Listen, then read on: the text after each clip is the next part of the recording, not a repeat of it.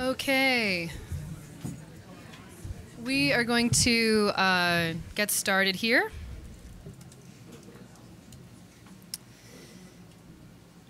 So I'm going to call the meeting to order.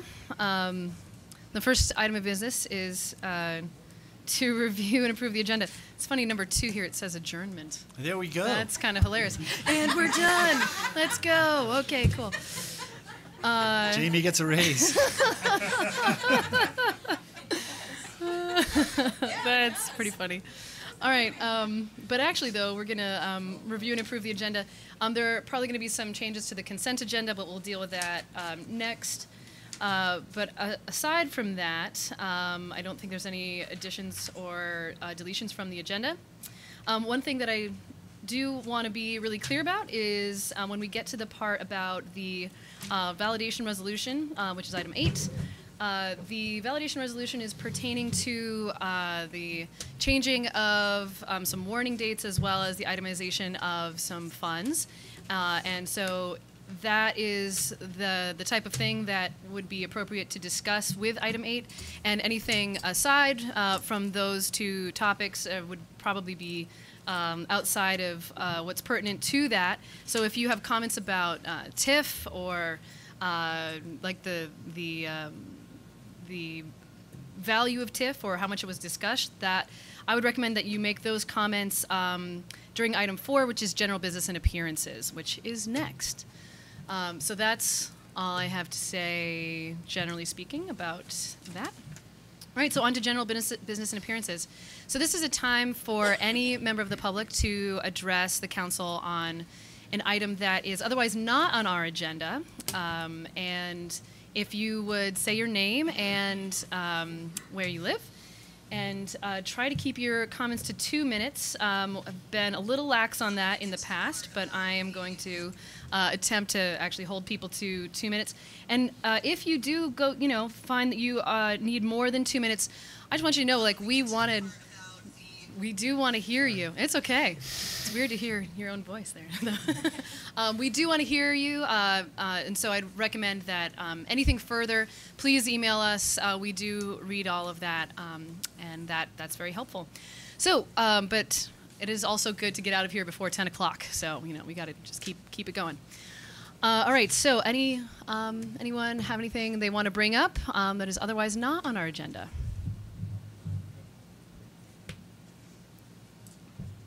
Okay, great. We've already spoken some, so what's left? I just, at your suggestion, took the issue of the hydrant. Oh, I'm sorry, yes. And also where you live.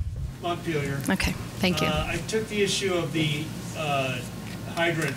I got clarity from the city manager. A hydrant ticket, which on an area that had been parked. The ticket says parked 6 feet from a hydrant. I went up and measured the current recurring stream of cars that park. They're minimum 9 feet from the hydrant. So our ordinance does not reference 6 feet. It just says no car or horse in the general vicinity thereof. So we've got a problem with the ordinance. We've got a problem with uneven enforcement, but I'm happy to take whoever I need to take up there and prove that you can't park closer than 9 feet without totally parking on top of the sidewalk, covering the entire sidewalk. So you need to clean up your ordinance, and you need to clarify that appeals of a parking ticket need to go somewhere beyond the PD saying this appeal is final, because then I'm told that it's to the city council or elsewhere. I'm going to raise the parking thing for the benefit of the rest of the council. The new parking lot going in behind the Mowat property has 18 new spaces in it and anticipates trucks backing in from Main Street, where the Main Street and Barrett Street intersection, backing all the way into Abishans. The truck drivers will not do that. It's been clearly stated that they won't do that. The only solution needs to be planned now while that construction is still malleable, to possibly forfeit 4 spots in the North Branch lot behind Positive Pie. So, Stephen, it's been about 2 minutes. Try to think about wrapping up. Thank you very much. Okay, thank you. I did ask that the issues of CV fiber, EC fiber, this fiber on the heat plant, and CVPSA be made formal agenda items, because I've been bringing them up for over a year, and they've not been put on the agenda, and I can't fit them into my 2-minute spot. Fair enough. If you remember to email me, we'll see if we can find a spot for that on the agenda. Welcome. Hi, I'm Sigrid Olson, and I live on Main Street in Montpelier. And I don't have anything to bring up. I just wanted to introduce myself and say that I'm a member of the Social and Economic Justice Advisory Committee. And there's 2 of us here tonight, and one of our goals is to make sure that we have members attending. So just wanted to say hi. Great. Thank you very much. Thank you. Anyone else?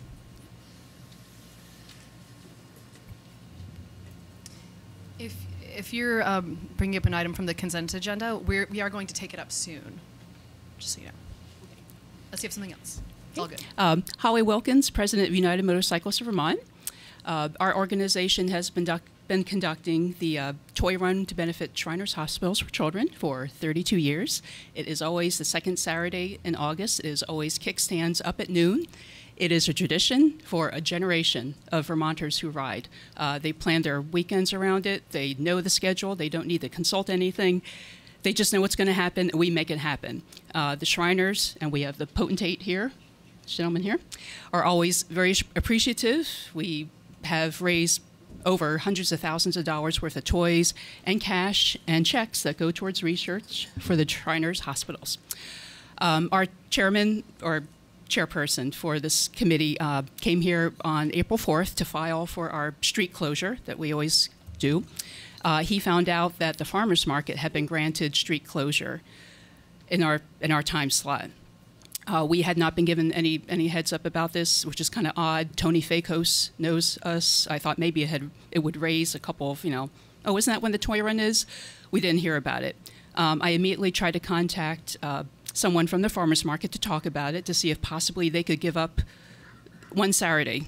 And apparently they are down for every Saturday, which is great for them. 26 Saturdays. All we need is a fraction of one Saturday to try to keep our current time slot, because we know if we change this routine, we will lose participants. It's just a given. It's just so hard to get people anyway with their schedules. So the manager contacted me. She said they would be able to close 1 hour early, close at noon. But however, I guess it takes them 2 hours to break down. So she said that they could close at noon and we could come through at 2 p.m. I have to say, I'm sorry, but we cannot do that. We cannot change our schedule that much. So I'm going to interrupt you. Mm-hmm. Not because... Your mic isn't working. Oh, is my mic not working? I got to get closer. Oh, goodness gracious. Okay. We're going to take this up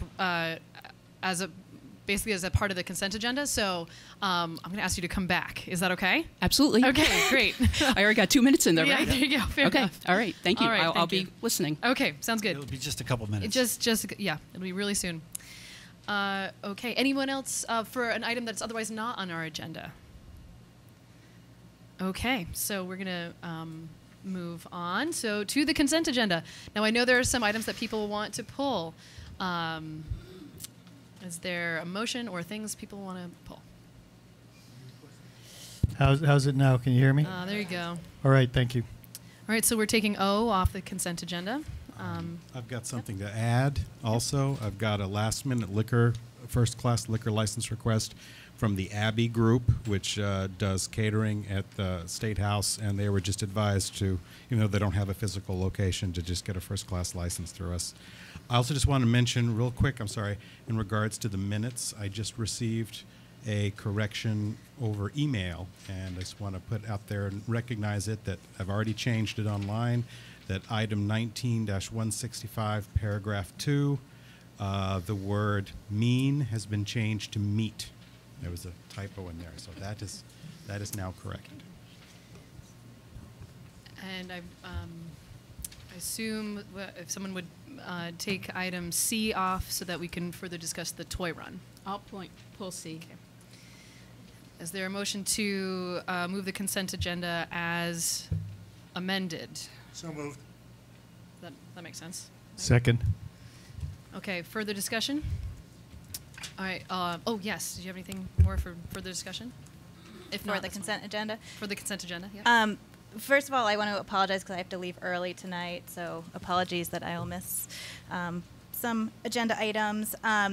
The only thing I wanted to note that was on the consent agenda, I'm going to vote in support of it, but was just looking at the plastic piping for our drinking water, and having just been in Bennington for an event on Friday and seeing the impacts of chemical contamination of drinking water on a community there and how devastating it's been.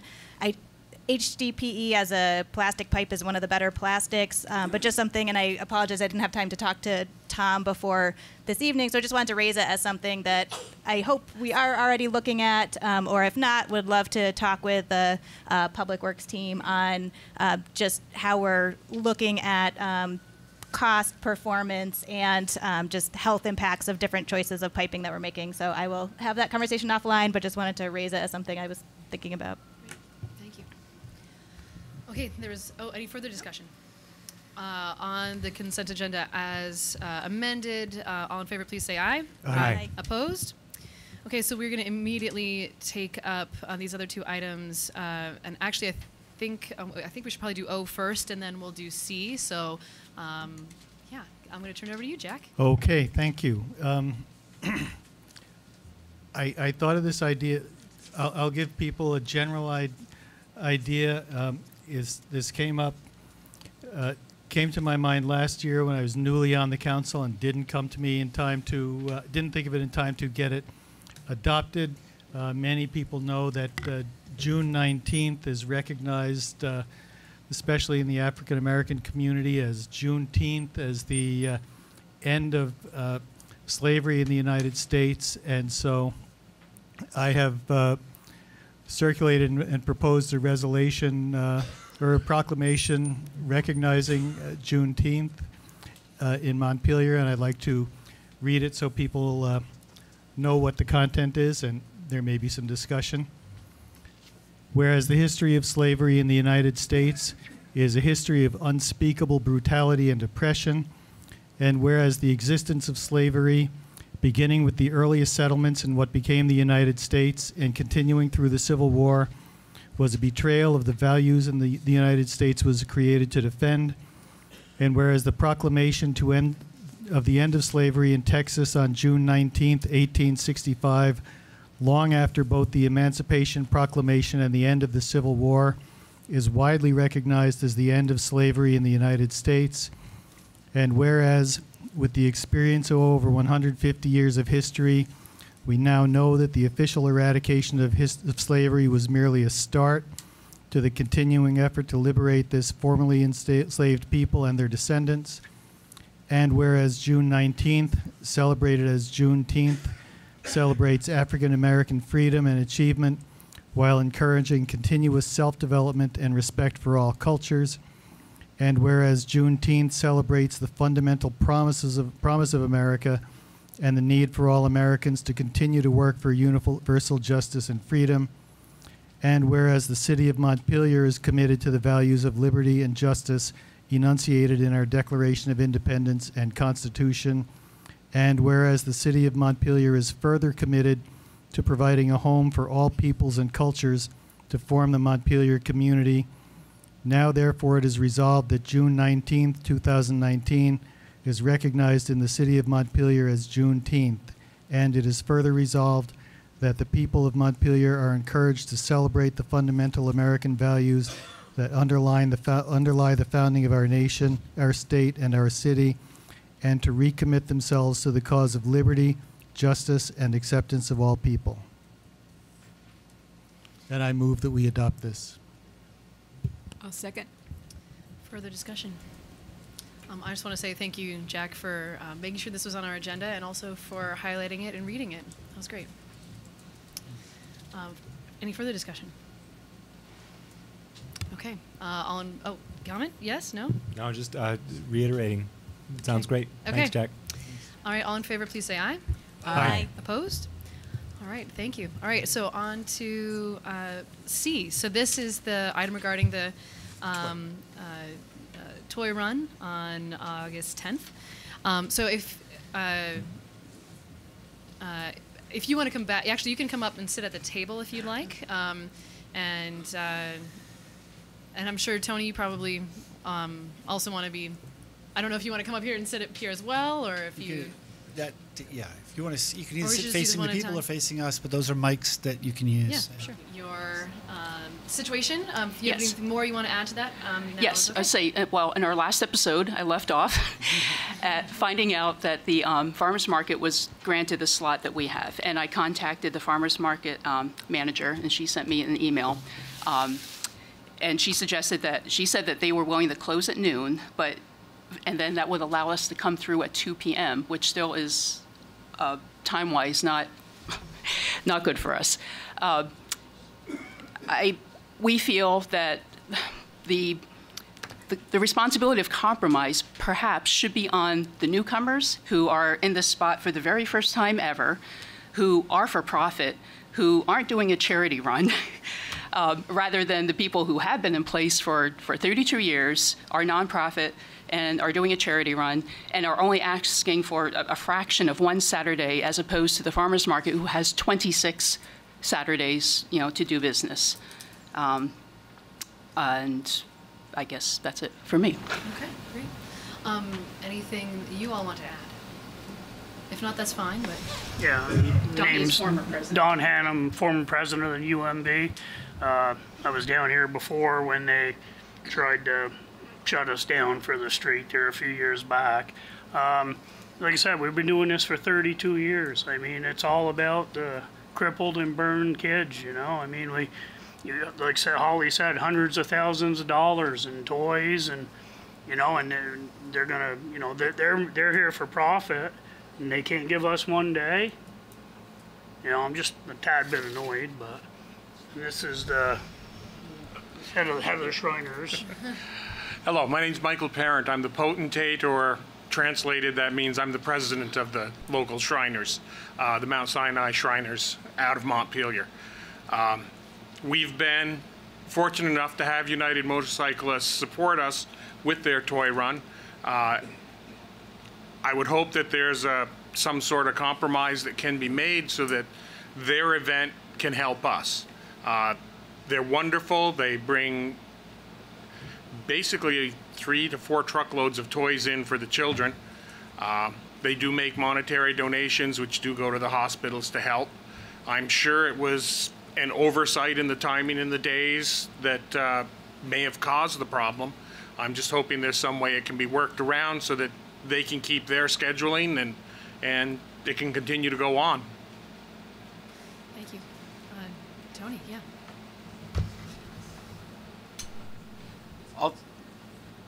The only thing for the record is that we have supported, we being the Montpelier Police Department, have ordered officers in. We're the only department that does for 32 years.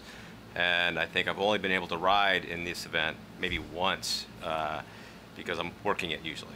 That being said, I just want to make that clear that the City of Montpelier, through the police department's actions and Public Works, always has and will continue to support this event. As far as compromise, and that's a key word, I did reach out to, because I was not part of the original conversations, with the farmers market. But once we realized that, the city worked, together to try to come up with a compromise, recognizing that there was an oversight, if you will, because of when the permit came in. I did speak with Michael Burt after learning that the farmers market was, going to close early, and we thought, well, they give up an hour, and we can, there can be a delay in the ride start, and by an hour, then that would be the compromise. That was how I left it. I know Mr. Burt did say he had to bring it to the organization for a, it wasn't, he didn't have the, obviously the sole say, and so here we all are. But I just want to let you know what the what's happening behind the scenes, and again, just want to make clear that the City of Montpelier has and will continue to support the event, just to get through that. So, and whatever responsibility there for communication, I also accept on behalf of the police department. So. And then the other thing is, our permit that we set in, when we got the copy back, it'd been whited out, and everything been changed, and without our consent. Without contact. You know, I mean, they didn't even tell us. Thank you. Also, I'm wondering if there's anyone here from the farmers market. If not, that's fine. Any other, I know, Vicki, you had something you want to say. So you all don't have to hang out up here if you don't want to, but thank you.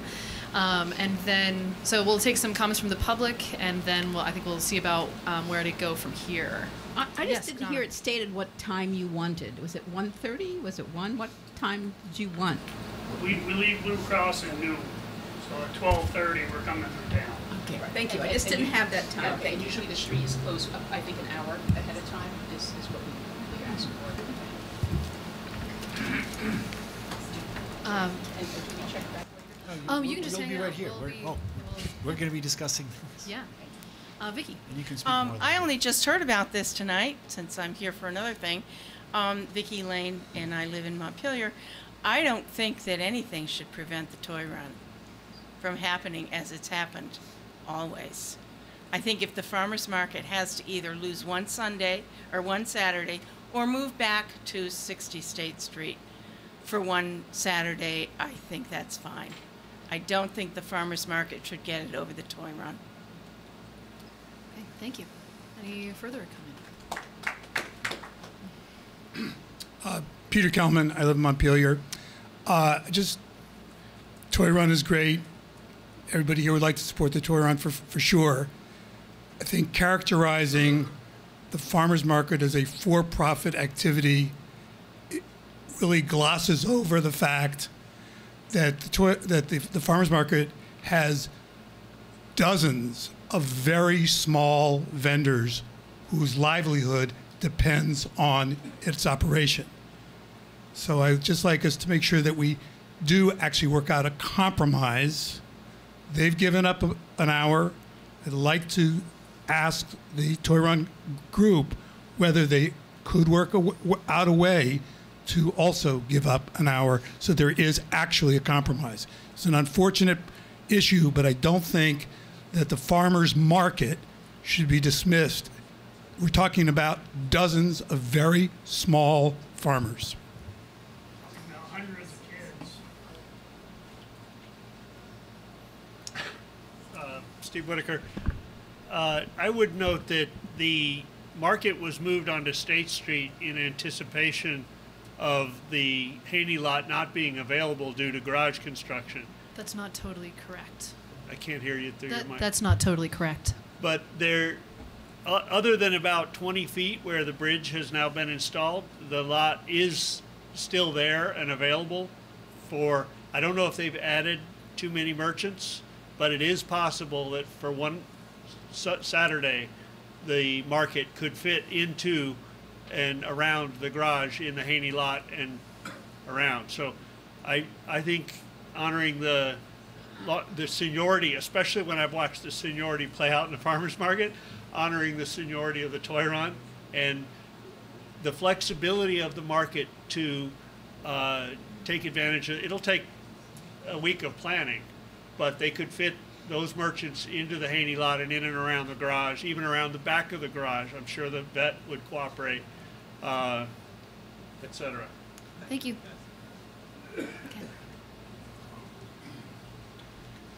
Hi, my name's Ken Russell. I live on Elm Street. Thank you for coming. I appreciate the toy run. I appreciate the farmers market. I think this is a great opportunity for these different groups to work out something positive. My family's lived in Vermont forever, but I'm also kind of a transplant in other ways. So I'm part flatlander, part tree hugger, and I can't help but note that that's part of potentially some conflict here. So I think I don't know how it takes a while how long does it take for the motorcycles to go through? Like half hour to get through? I mean, I don't know. It just seems like there's got to be something that in the spirit of working together and appreciating what each other are and not like negativity about this group or that group. Like, maybe the farmers market could have a great hurrah and get the place ready for 12:30, or maybe you guys could move it a little bit, or I've probably shutting off Langdon Street would just be a nightmare. But it'd be kind of fun to try. No, but I think bottom line is the spirit of this is an opportunity to work things out, and not be all like, oh, farmers versus motorcycles or whatever, just to say it, and all that. Okay, thanks, Ken. Thomas Moore, Prospect Street, Montpelier. I ride in this toy run, you know, as much as I can, and it's a good group of people that come from all over Vermont, and just to get the one time to use, you know, State Street. It is my street, and I am a resident here too, and I'd like to use State Street once in a while. I don't go to all the events that happen here. I mean, we closed down State Street for, what, presidential candidates, dancing in the street, parades and everything. You know, it's let's share it with everybody, you know. I'd like to use it too, just one day, you know.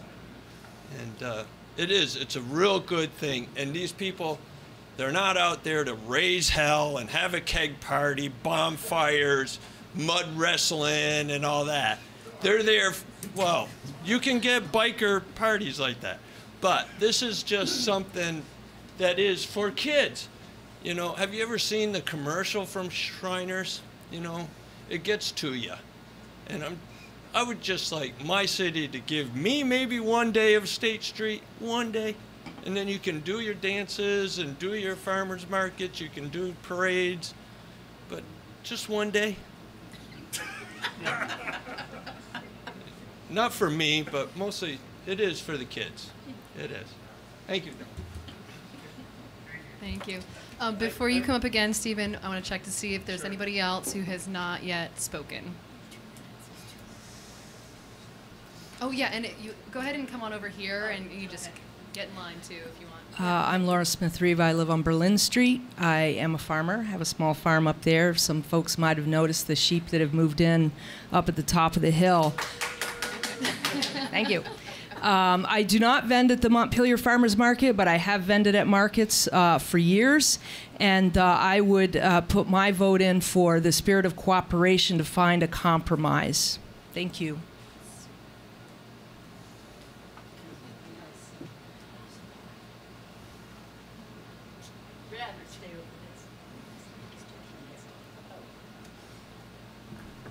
I wanted to agree with you about seeing if possibly the farmers market could be extremely accommodating, because even a small compromise will throw off things for the toy run phenomenally.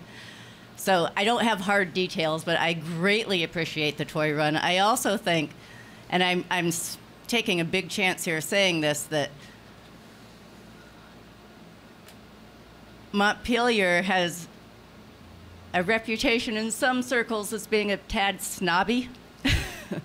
And I know that's not what this is about. I love the toy run, and I have done a lot of work with kids in foster care and with people who are homeless, and I'll tell you, one of my go-to groups, when I just want to say, hey, can anybody help me out with this, is this group. So I would really like to see the fabulous toy run really respected and allowed to continue in the same slot. So, and I would do anything I could to help. I don't know what it would be, but to help with any communication that needs to happen to help make that happen. Before you go, could you just identify yourself for the record? Thank you. My name is Lauren Sales. Thanks. Stephen, and you did also already have 2 minutes. No, I did not. She showed the 1 minute when I left. Okay, okay, fair enough. Go ahead. 1 minute and 15 seconds to be exact. 45 seconds less the amount you just wasted. As a technical possible compromise, for that one day, the market could potentially be asked to lay out entirely in one lane and throw up some police tape and let them ride right through. If staff and the police tape solution works, it's a challenge, but it is possible compromise that would be exciting for both. Great, thank you. Anything further? If you want to, yeah, go ahead. Go ahead. Since this is about you, you know, get more time. As we said, the spirit of cooperation is vital lots of times, and you know, making compromises. I do want to point out that in the communique I got from the farmers market manager, she said that they have gone ahead and secured all of next year State Street, which I didn't know was possible, that you could do this a year in advance. I guess we could have done this every year if we knew this was possible, but they are in place for next year and advised us, the collective United Motorcyclists of Vermont, to make alternate plans, alternate routes, alternate times. That is her message to us. Okay. All right, good to know. Thank you. So I have a suggestion to make, which is that I think we should. Oh, sorry. Yeah, Vicky, did you already speak? I can't remember. Just briefly. Yeah, go ahead. It's a hot topic. You can pull that down. Let's not forget all the kids and people that come out to watch the toy run. Yeah. It's a big deal. Great, thank you. All right, so my suggestion would be that we, I don't know that we're going to be able to work out all the nitty gritty like logistics here tonight in this venue. I'm fine with holding off on approving this for now in the hopes that the folks from the Shriners and the Toy Run can, again, work something out together with the farmers market. And because I also believe that, you know, there may be a solution out there that that could work for everybody. So that's my suggestion. Other thoughts from the council? I guess what I'm saying is I would recommend that we table it. Donna, then Connor? Well, I would just like to get a reaction. If indeed the route was modified, that you did go down Langdon Street, is that something that's been discussed with the police? Is that off the table totally, or is it a possibility? Just to go around them, Langdon, then back to State. I guess we would have to do like a site review, because logistically it's guiding safely 600 plus motorcycles. We're also trying to get to where we park. We have the Red Knights motorcycle route. You should be at the mic so they can hear you. And then, sorry, go ahead. Yep. And maybe you don't want to get in the detail, but nobody mentioned alternative route, and I just didn't right. understand. Ooh, shock. Electric. Just logistically, I guess, figuring out if the route would work with the amount of motorcycles, any different turns that we're making. Straight block. So I guess, I mean, I'm not as familiar with Montpelier maybe as I should be. It's like State Street is here, and one block over is Langdon Street. You have one bank building to go around. Yeah. So Tony, hey team, let's discuss these details. Consider it if it was safe. Okay, I guess we would another time. We would consider, yes, if we could work it out with the police. Great. And such. Okay, super. Thank you, Connor. Yep, go ahead, Connor. No, totally agree with tabling. So the thought is the city would play a role in facilitating the discussion there. We would try to we'll try to get the farmers market and like together. We met with them each separately before and talk to people, but I think we need to all be in the same room and have a conversation. Yeah. Right. Can I just say one other thing? Yes, sure. I just want to say something that make this completely clear. The city of Montpelier 100% supports the toy run and always has. And this issue is not about trying to prevent it from happening. And I know there were people here in the past that thought the city was trying to shut it down, but that wasn't the case. And you may recall it was a unanimous vote to support it that year. The city is the only city on your route that actually spends money to have police out at overtime and use our DPW and everything else, and we will continue to do so. So I just don't want anyone to think that the city of Montpelier is in any way against the motorcycles. It's a wonderful event. The children are wonderful beneficiaries, and we do support that. The farmers market is also very important to our community. They are struggling farmers. They're part of the ethos of our community, and they help support our downtown 26 weekends a week. They bring people to help support our businesses, and they provide also an equally valued thing. what we were hoping for is that there is some way that we can accommodate you both. It is, hopefully the farmers market will continue in the future, and hopefully the toy run will continue in the future. And it seems to me that we can find a solution, and it's got to be a safe solution. You're absolutely right, Holly, that we can't have motorcycles going where they're not, and I'm not sure about having a bunch of people on the street and them going by, so we need to work out safety concerns. But I'd ask everyone to take a deep breath, take a step back, and let's see if we can figure this out, because it's all good people here. And I do know, I'm not here to defend or speak for the farmers market, but I also know that logistically for them, it's also a huge big deal. They've got things to set down. They've got locations for farmers. They've got to bring trucks in to get their things up. It's just not, they can't change on the fly that well either. And so if we can figure out a way to plan and do this right, we can really be a good model for everybody. Jack, and then I'd love to see maybe a motion on postponing. I'll pass. That's it. Oh, okay. Is there a motion to postpone this item? Oh, or did you have something else? Just one short Yep. bit, which is just to say that as far as I can tell, this is still 2 months in the future nearly. It's the 10th. So I have every expectation that we will be able to work something out, either in terms of time adjustment or space adjustment. And then also, I just want to say, I'm sorry that I didn't notice that they were both scheduled for the same time. I do try to pay attention to that kind of thing, and they both are really important things. So, and can I maybe just go ahead and make a motion to table the thing at this point? So moved. So, All right, so the motion is to postpone this item to a later date, to the next meeting, till after 2 weeks from tonight, June 26th. Folks have had a chance to meet. All right, any further discussion? Oh, there was a second. I think Lauren seconded it. Further discussion? All in favor, please say aye. Aye. Aye. Opposed? Okay, so motion passes. Thank you all, and thanks for your attention to this issue. And now we can move on past the consent agenda. Okay. All right, so we are up to the Berlin Street speed limit public hearing. So before I forget, I'm going to officially open the public hearing.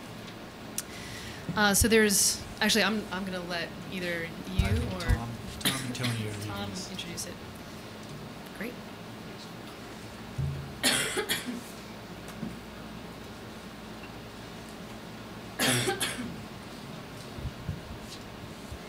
Welcome, Tom. Good evening.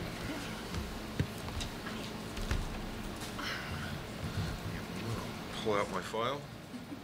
My glasses on. What's that? We're not timing you. Oh, yes, that'd be fine. Keep me on track here. So Tom McCardle, Director of Public Works. This is the consideration of a engineering traffic investigation to determine the appropriate speed limit on Berlin Street from Granite Street to the Berlin-Montpelier boundary. The recommended action is to consider the posted speed limit and the report. This is a two-hearing process, so asking that you approve first reading and set the date for the second reading if the majority of the council agrees that an alteration of the speed limit is warranted. This is a official action of City Council. It's in accordance with state statute establishing the legal speed of a public highway. The study that's presented is in accordance with the state statute, so I believe, as well as a manual of uniform traffic control devices. So I cited the statute, it's applicable. So we conducted initially conducted an investigation of Berlin Street in 2010 and reached some conclusions that the appropriate speed limit is 35 and conducted another investigation this year. The speed limits are established by a study to without a predetermined or conceived outcome. So what does the data lead us to? And we utilize I think 6 different factors, and reaching that conclusion. So engineering judgment as well as actual tabular data. Notice that so I'll go through those briefly. There's the factor 1 with road surface and sight lines and alignment, width, other geometric aspects. Factor 2 is actual speeds, and I'll talk about that a little more, what that means, why that's a relevant factor. So roadside development or friction impacting the speeds and driver behavior. Factor 4 is the any specific areas of the roadway segment that may impact speed. Maybe an advisory speed is warranted, or is it more of a wide-ranging issue? 5 is the again the side friction, on-street parking, driveways, sidewalks, road shoulder, and 6 is the accident side of things. So speaking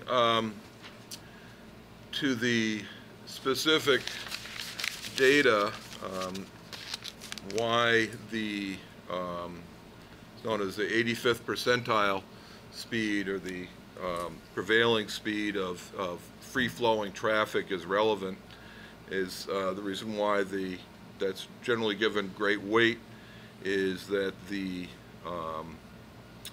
this is an older thing I've got, but I'll read that. Majority of drivers respond in a safe and reasonable manner. The normally careful and competent action of a reasonable person should be considered legal. Laws are established for the protection of the public and the regulation of unreasonable behavior of the individual. And laws cannot be effectively enforced without the consent and voluntary compliance of the majority. So the majority of the drivers are looked at as 85% of the motorists will adhere to a speed that is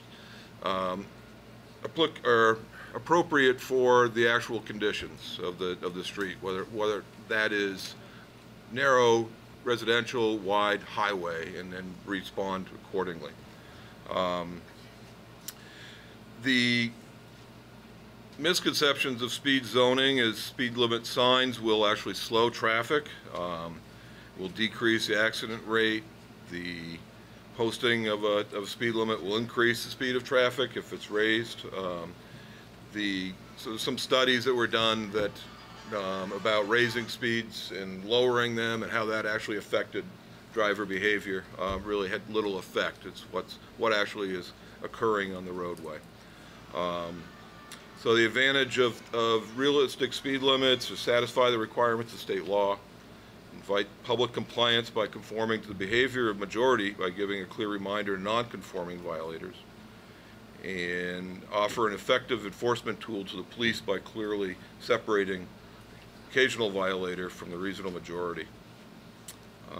We want to try to reduce public antagonism toward police enforcement of obviously unrealistic or unreasonable regulations. So the conclusion reached in 2010 was based heavily, given a lot of weight based on the 85th percentile, reached the 35-mile-an-hour conclusion. Reviewing this, looking at other considerations, primarily the lack of continuous sidewalks, traffic volume is one thing that was considered as well. The functional conflict of a minor arterial road passing through a residential area, and number of driveways, crosswalks, lack of reported good compliance with crosswalk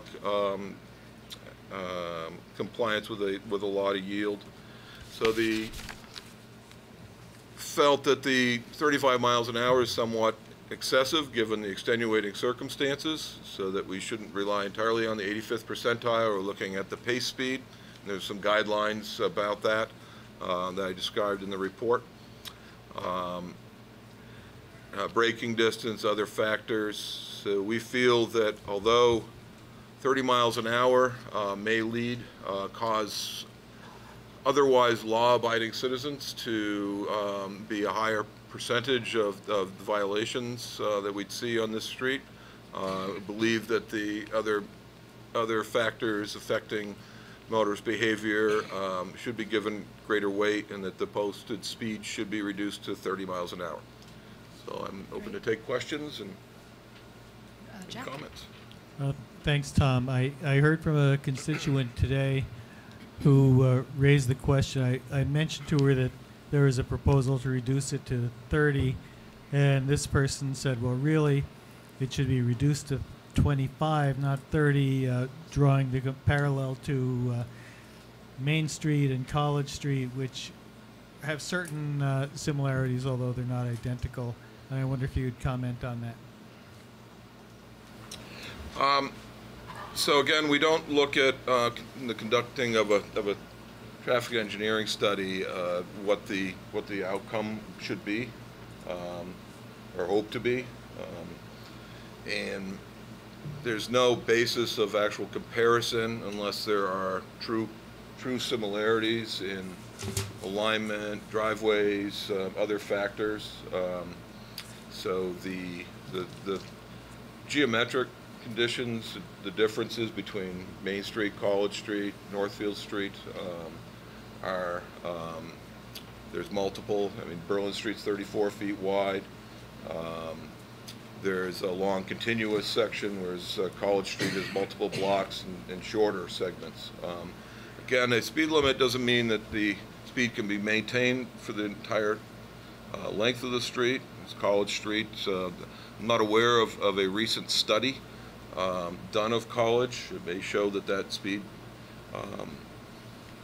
could be, by the 81st percentile, actually increased. So speed limits that are long established are in fact grandfathered. It's when a substantial alteration is made and revising that speed limit where it must be supported by the study. And I've been here for quite a while, and I don't remember ever having studied College Street. Or Main Street was revised, and that was probably 20 years ago, and that's another topic. But there are differences in width, alignment, grade, a lot of factors as identified in the report. Okay, thanks. More questions? And then we'll take some public comment. Donna. So I want to make sure I'm understanding that in order to go lower than the state, we need this engineering study to reduce the speed? That's correct.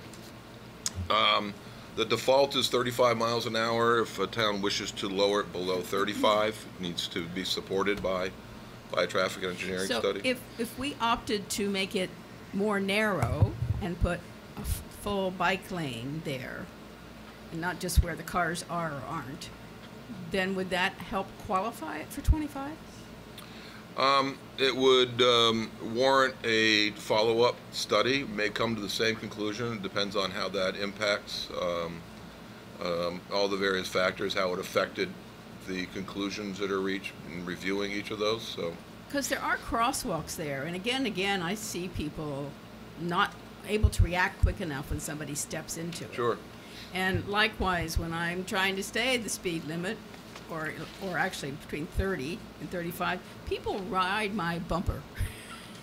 Yeah. And having been hit by a car 25 miles an hour on a crosswalk, I feel we should really go for 25 on most of our residential streets. You've got cars coming in and out, and you've got people, and we're encouraging bicycles. So I would try to do whatever I could to that street to help it qualify for 25. Yeah, so those alterations would need to be substantial enough that actually impacts motorist behavior. Again, 85% of the motorists are driving at a safe and appropriate speed based on the conditions and the environment. So the crosswalks, pedestrian activity, the bike lanes, the numerous studies have been done by Federal Highway about raising and lowering speed limits but not so much about changing the actual physical characteristics of a roadway and how that affects driver behavior. So I suspect that would result in some behavioral changes and may lead to a conclusion that the speed limit should be lowered. But reducing it at this point under the current situation, you're more likely to have a significant amount of because it doesn't relate or connect with what motorist is actually seeing and experiencing, with optimal sight lines, wider road typical, there's driveways, but there's good sight lines to them. It's more likely that there's going to be a tremendous burden on the police department enforcing potentially an arbitrarily low speed limit. I think 30 is going to be require the police department to extend a considerable amount of effort to educate the public to reach the 30-mile-an-hour speed, because again, it really points to driver behavior and motorist behavior in these situations. I don't want the motorist to dominate. And I was around, and I'm sure you were in the department when we renovated that road, and I thought the community, the neighborhood, was promised that even though this street was being smoothed out, that it wasn't going to impact them.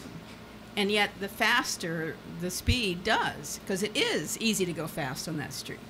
So I feel we shouldn't help it, and maybe that's one of those places we'll use the traffic calming, but I feel it's a neighborhood and it needs to be treated as such. And I believe that's the reason why I reached the conclusion in discussing it with staff that the 2010 study should be reconsidered and that greater weight should be given to the residential setting and a minor arterial. So there's what we refer to as a functional conflict between the actual purpose and use of this roadway as a connecting commuter route with its service, its use also as a land access, property access in a residential setting. So that is why greater weight was given to the actual conflicts that occur. Their driveway, pedestrian, bicyclists, those lanes have been added. We don't see an awful lot of pedestrian use up there. I believe there's probably just a lack of comfortable feeling that it's a good place to walk and be on a shoulder. So, thank you. Yep.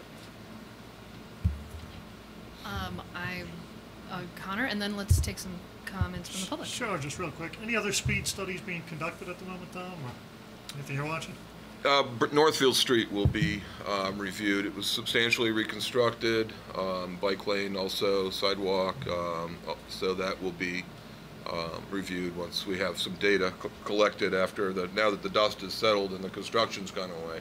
It's important that no actual influences occur while you're collecting the data, and so that warrants a follow-up study. So I don't know the schedule, whether it's this year or next year, but it will be soon. All right, I know we have some folks from the public who would like to comment, so come on up. If you'd introduce yourself and say where you live. Gene Leon, 265 Berlin Street.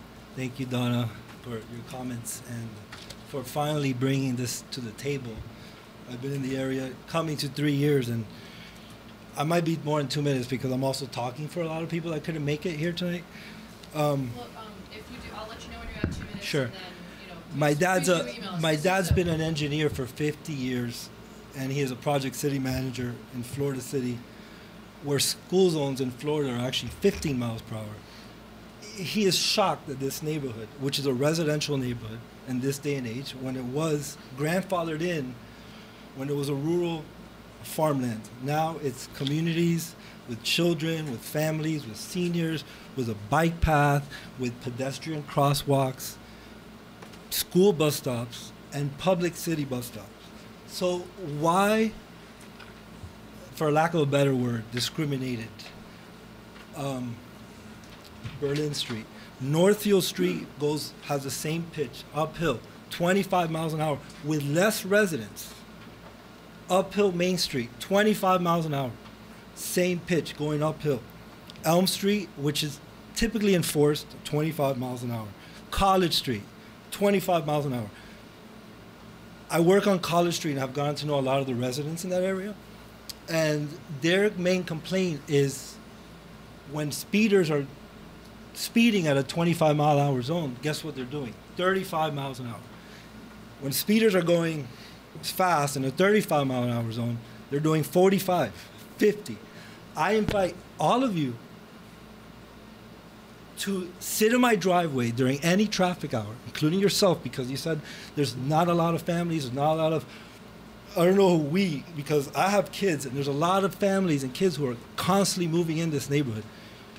I invite you all to sit in my driveway during traffic hour and see for yourself whether it's with a speed gun or just plowing in the winter, and you see how dangerous and unsafe it is. Talk about data. In 2016, there was an extensive data in Massachusetts in many of the urban areas. In 2017, after extensive studies, the 35-mile-per-hour zones were reduced to 20 miles per hour. So I want to let you know you're at 2 minutes. Okay. So just think about. Yeah, so after, does anyone know what the fatality rate is for doing 30 to 35 miles an hour? This is all data from a European study.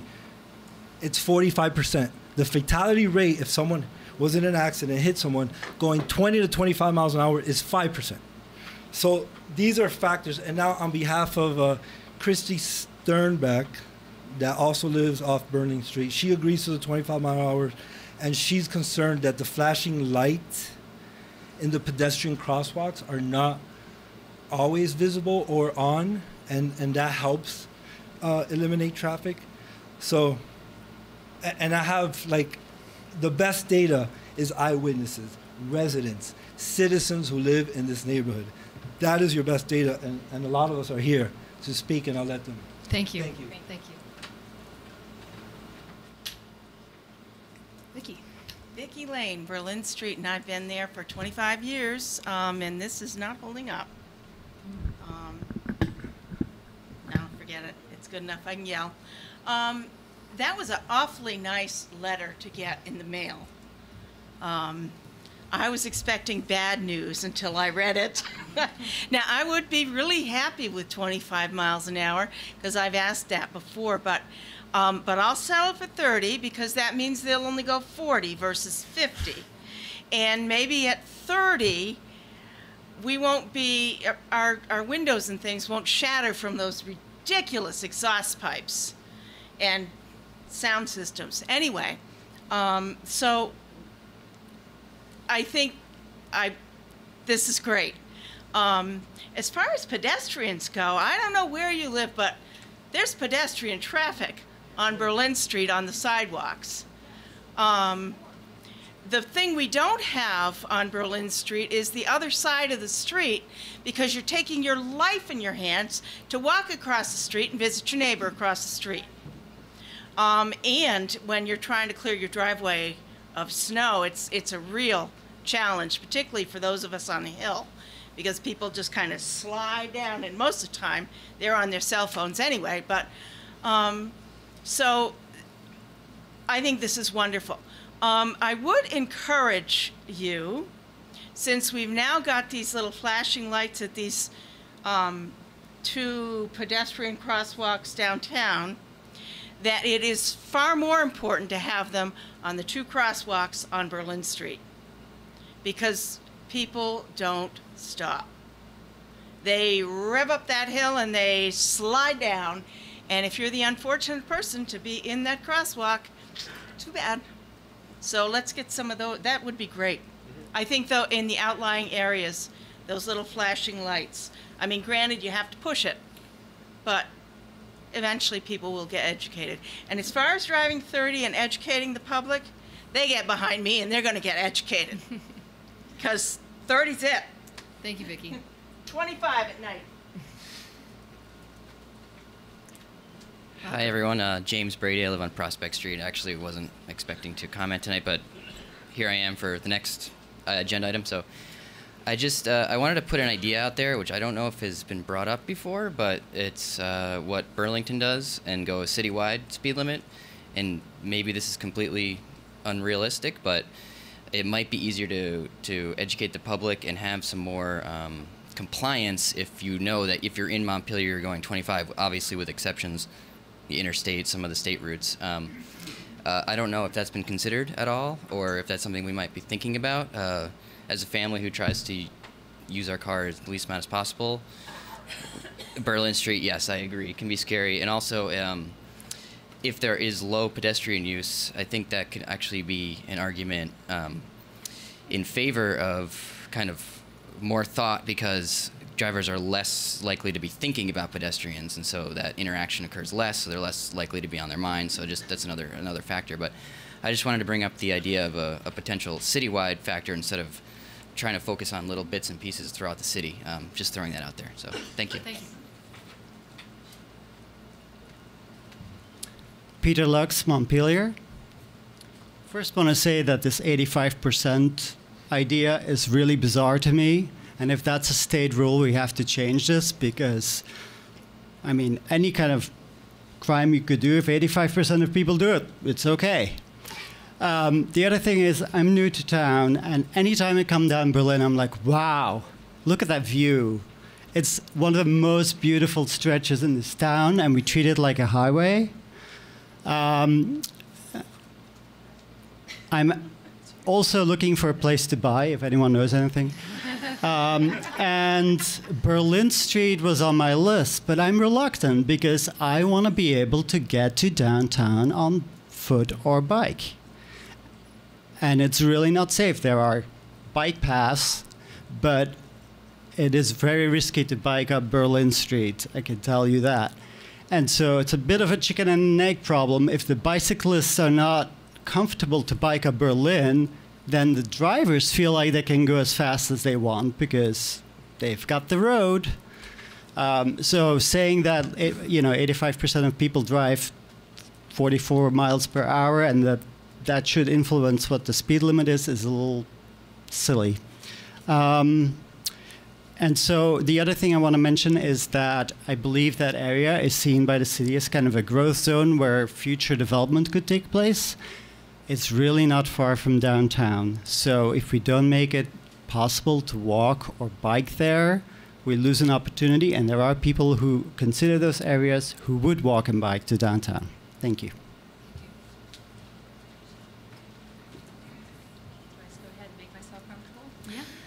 Hi there, my name's Mary Carol Dobbins. I live at 300 Berlin Street at the top of the hill at the corner of Sherwood Drive.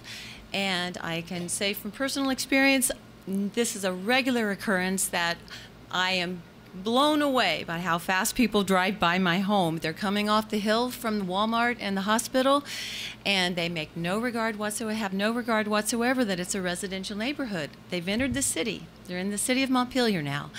And I had 6 legislative pages stay with me from January to May of this year, and they're from around the state, and I can tell you that they all commented, along with their parents, that they were afraid on that street, and they were afraid to let their kids walk down to the State House.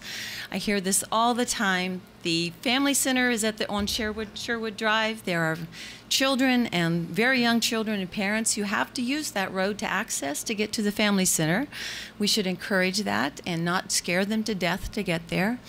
When I shovel my drive of snow or mow my grass, I have literally repeatedly been blown off balance by how fast the cars go by me. And I need to be able to access to take care of my property. And it's just ridiculous. And it is not an occasional occurrence. It is repeated. So again, it's our neighborhood. It is a beautiful street, and I appreciate your comments. And so many people live there. It's a large, active neighborhood. And if people are not walking it, it's because we're afraid to walk it. We would like to very much more often walk it.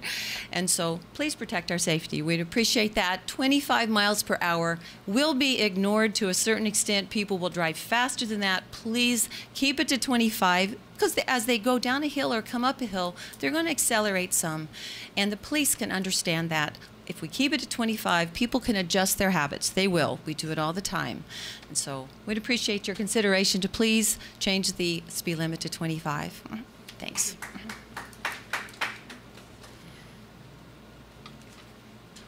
Welcome. Hi, good evening. My name's Noah Sexton. My wife and I live on 200 Berlin Street. And I can tell you, Gene's correct. You know, I know all the data and everything, but cars zip by all the time. You know, we walk our dog every day, and it's just amazing how fast cars are going up and down. When we sometimes have had the flashing sign showing the speed, you know, you'll see 37, 40 miles an hour. So, and it is a residential area that's even, we've been there 4 years now, and you're having young families now with kids, the crosswalk, and it's really scary for the kids and everything and pedestrians going across. And like you say, we're part of the city. And I was thrilled when they said we're going to maybe drop the speed limit. And like you said, 30 is a start, 25 would be better, but really think we should drop the speed limit. Thank you. Hey everyone, speaking in my capacity as a resident at 209 Berlin, I can kind of agree with everything that everyone has said. One of the things I think is a major concern for me on my property at the corner of Berlin and Wilson is that there's a bus stop right there, and every single morning at 7:40, 7:45, families come down Wilson Street from the neighborhoods with little kids on the street, and there's no sense of anyone stopping for people in the crosswalk, particularly little kids going to the school bus. So reducing the speed limit, I understand the technical side of it, I get it, but you know what? Like in that neighborhood, I'm seeing so many kids these days. I've got 3, so you know, geez, I just jumped the population. But you know, it's really important because we do have a lot of people walking in the neighborhood, or would walk more if they had that opportunity. The sidewalks are narrow on that far side. You know, I would give up some of my property for sidewalks. Yeah. So thank you. Thank you.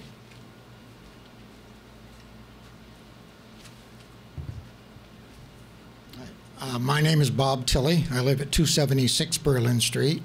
We've been there 52 years, and that's back when it was a paved road, but there was no traffic like there is today. A couple of my biggest problems, and I'm in favor of lowering it to 25. We live up at the top on the left-hand side of the road, just this side of the curve. And when I back out every morning, there's nothing coming that I can see on that curve. But by the time I get out into the road and into gear to start to go down, I've got someone right on my tail. And that's almost every single morning at 7:30. And in the wintertime, I had to stop mail delivery because I can't get across the road to shovel in daylight hours with the traffic going the way it is. It almost seems like some of them take pride in seeing how close they can come to you, because I'm out there trying to shovel and it just whiz, whiz, whiz. And I think they're going 40, 45 seems to be the normal, regardless of what the stats say. So just for that comment. Okay.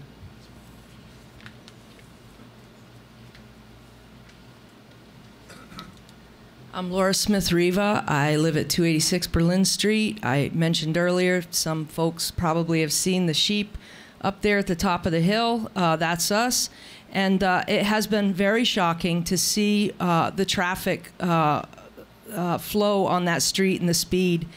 But the thing that I noticed that really was hard for me was the number of school-age children who are walking past my house, which is, I'd like to say too, I would offer up some land for sidewalks if there was anything left there, but there isn't. There's no sidewalk there. The sidewalk ends at Hebert Street, and kids are exiting the sidewalk onto what I guess is being called the bike lane, although it's hard to understand that concept given that area. So I don't understand how the city would want to have school-age children walking on that street with traffic flowing by there, you know, approaching speed limits of 50 miles an hour. It's unreal, honestly. The other thing I'd like to say is there is when you get to the top of that hill, there is a curve there, and then you have Sherwood Street. And effectively what's been created there is a mechanism for people to bypass the Route 2 traffic during rush hour. And so they just come racing up Berlin Street and then drop down on Sherwood, which is a 25-mile-an-hour speed limit. And they've had a lot of complaints, from what I can understand, from at least from reading Front Porch Forum, with the traffic speeding on that road to avoid, hitting the roundabout over there on Route 2 to come back down that way, or they're going out to the Berry artery there. And so we've created this arterial highway in a residential neighborhood simply so that people can bypass the traffic down on Route 2 and effectively go faster than people are going on Route 2 half of the time. So it just seems like a real a not very good situation up there, but particularly for the kids. And I have watched people out there trying to shovel, their driveways. Folks, a couple of my neighbors are elderly, and it's definitely a challenge. And we've been quite challenged to figure out what to do with the snow in our area. So I got one more minute. What do I want to say in 1 minute? I was to say, actually, I have you as... Oh, she's saying stop. Okay. I apologize. So I will stop. I am in favor of reducing the speed limit. I understand. I read the study and the 85th percentile. I'm having a hard time with that. Maybe something's different between 2017 and now, but I'm in favor of reducing that speed limit and doing whatever we need to do to make that area motorist... to create awareness for motorists to slow down. Thank you. Thank you. Hello, my name's Melissa Kasarik, and I live on Pleasant View Street, which is parallel to Berlin Street. And I didn't actually know that there was a proposal to reduce the speed until just tonight. I'm the mother of 2 small children, and my husband and I like to try and take advantage of downtown Montpelier as much as we can. And when the weather is nice, we like to try and take the stroller. Double strollers are not convenient vehicles, no matter how good the sidewalks are, but it's actually really difficult to manage to get into the crosswalk. It seems almost like it's a really tight corner. Hopefully we can keep them in the double stroller for a little bit longer, because, the alternative is having one in a stroller and trying to wrangle the other one on a very busy street. I also was not aware of the fact until very recently, I'm a somewhat new resident of Montpelier, that there were no buses after a certain point to school. I don't think I'm a very overprotective parent, but I could not imagine sending a small kid down Berlin Street to walk to the public schools every day.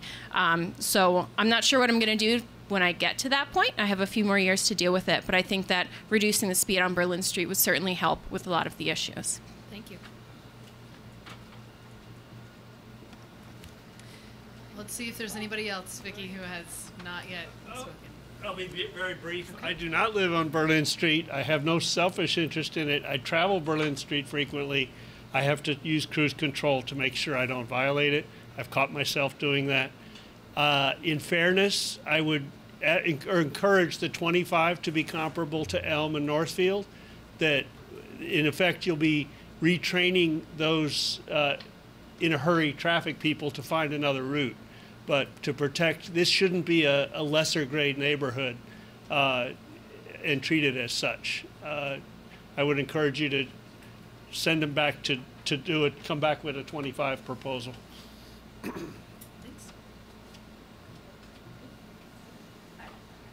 Lauren Sales again. Just a couple quick things. The crosswalks, people warn new people in the neighborhood not to use them because unless the lights are flashing, it's like they're not even seen. It would be less dangerous if they weren't there because people are so conditioned to think it's safe to use a crosswalk. It's very scary. I've known multiple people who've grabbed people out of them. And the other thing I was wondering about is, I actually got a couple of tickets quite a few years ago in that area. it's very open and going faster makes sense. And then without a lot of indication, you're suddenly in a residential area. And I think it suddenly becomes Montpelier. Isn't there a town line there? And I wondered if there, as part of the whole picture, if maybe there could be a welcome sign or something that had some psychological impact, that you're about to go around a corner and there will be children and houses and dogs, because the change does happen really quickly. A little like reduce speed ahead kind of thing. Yeah, or but not just that. Maybe welcome to Montpelier or something like that. Great idea. Thank you. Nope. Before you go again, Vicki, I want to see if there's anyone else who has not spoken who would like to. All right, Vicki, you've already had 2 minutes, so is it super short? Did I have a full 2 minutes? No. Oh, good. Are there flashing lights at those 2 crosswalks? No, I didn't not think yet. so. Now I've forgotten. Crap. Vicki, you can always. This is just the first public hearing. If you have more to say, why don't we save it for the next one, okay? Well, I'll remember eventually here. I do like the citywide 25-mile. I think Berry City does that too. So I don't see why we can't do that. I mean, that's a good thing. Hey, so Vicki, I am gonna cut you off. You've had 2 minutes, and I'm gonna try to. Is it really brief? It's really brief. It's really brief. I just want to mention, as a new resident, I used the GPS to get around and find my way around, and it will actually send you up Berlin down Sherwood instead of River to 302 because it thinks it's the fastest route. So it's not just people who want to take a shortcut. Okay. Thank you. Believe me, it's not. It's the tractor trailer. Well, I'm sure there's lots of. I remembered just one thing. Okay, let's save it for next time. It Vicki. won't do it next time. I'm sorry. It won't go with next time. You can send us an email. How about that? Like I'll we put need it to front keep. porch forum. There you go. We just need to No problem. keep going, and I want to be consistent, right? With folks. So, okay. So, it seems pretty obvious that we're going to at least reduce it to 30. That seems pretty clear, and it also seems at least very interesting to me to reduce it to 25. But I want to clarify something with you, Tom. You said in order to change the speed limit, basically you need a study to support that. Is that more or less true? That's correct. Okay. So, I mean, I have a suggestion, but I don't want to cut other people off. Well, Yes. I would just be really interested in researching the total 25 for the whole city, and less in some areas. There, If that makes. if I could respond to Yeah, that. yeah. And I did have a couple of just follow-up comments, but the Montpelier does currently have a 25 mile an hour as overall speed limit unless otherwise posted. I don't think we sign it very well, and I just actually was looking at that and what's recommended in on the manual. So that is currently in place and has been for a long time. No, I said unless otherwise posted. So that is currently to then change all the speed limits to less than 35 miles an hour if it's already posted at that does require by state statute the conducting a traffic and engineering study. It must be supported by that, or your tickets will be challenged, and you'll probably won't prevail in court when that is challenged. So the study has to be prepared. I'm less clear about whether council has the prerogative to deviate from the results of that. I believe you're allowed to. I can't change what I've concluded, but that is, I would have to find out, perhaps a legal question, whether or not a speed limit that is not supported by the study would still prevail.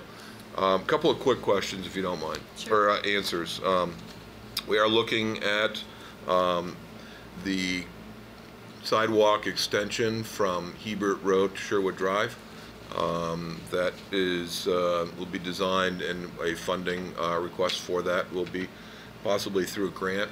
On Sherwood Drive, when we repaved it last year, we altered drainage structures and in anticipation of a sidewalk on one side of Sherwood Drive from Berlin Street to Forest Drive. So we are working on those alterations. We realize the need for pedestrian connections and prefer not to have people walking the street. Would like to see more people walking. And last, the flashing lights on the crosswalks is in the works, and that's something that's being looked at by the Transportation Committee. So something that seems clear to me as well from all the comments. By the way, Berlin Street, congratulations on like having such great representation. That's excellent. I'm so impressed. It seems clear that the speed limit is even just one factor among many here. You know, it was brought up. What if there was a sign that gave people a visual or psychological cue that something was changing?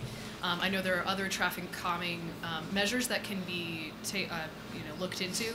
I mean, that might be street narrowing or adding a sidewalk, and I don't know what the possibilities are for that street, but now is probably not the time when we'll be able to figure that out, but it seems like it would be really worth looking into even other strategies to help reduce speeds, because I mean we can change the speed limit even to 25, and if that's not what people are doing, it still may not register with people, and it may still be normal for people to go excessively fast. So there That's need right. to be some other cues there to help, I think. Agreed. There will be a reduced speed ahead sign on the approach from Berlin, so I'm sorry I didn't mention that. I think the idea of a welcome to Montpelier sign is a very good idea. And if we were to, so I'm very interested if we can look into this legal question about whether the council has jurisdiction to deviate from the recommendation. Perhaps we do. That would be wonderful to know. If we are not, then I think it would also be interesting to look into, sort of as Donna, you were sort of suggesting that maybe if we do some of these other strategies, that 30 might be what we do for now, and then we implement some of these other strategies and then take a look at it again, and the report may then come back recommending 25. So that's at least that's how it could play out, unless of course we have other authority. Yeah. Well, and just in case everyone else doesn't know, the Montpelier Transportation Infrastructure Committee has been looking at a traffic calming policy, which offers many different ways, and they could take on this street as an example of applying the policy that the city has adopted. That would be excellent. Okay. So you have a first reading, you have another one in 2 weeks, and we can look at some of these, some feedback Okay. for 2 weeks. Great. Is it brief? Because there's another hearing. There's a whole other hearing. The problem is, so let's wait, let's do 30 now, we'll wait another 2 years. People want this now. I mean, this will not continue to, regardless of your inconclusive data, in my opinion. I mean, there's no police data here. I mean, there's no enforcement.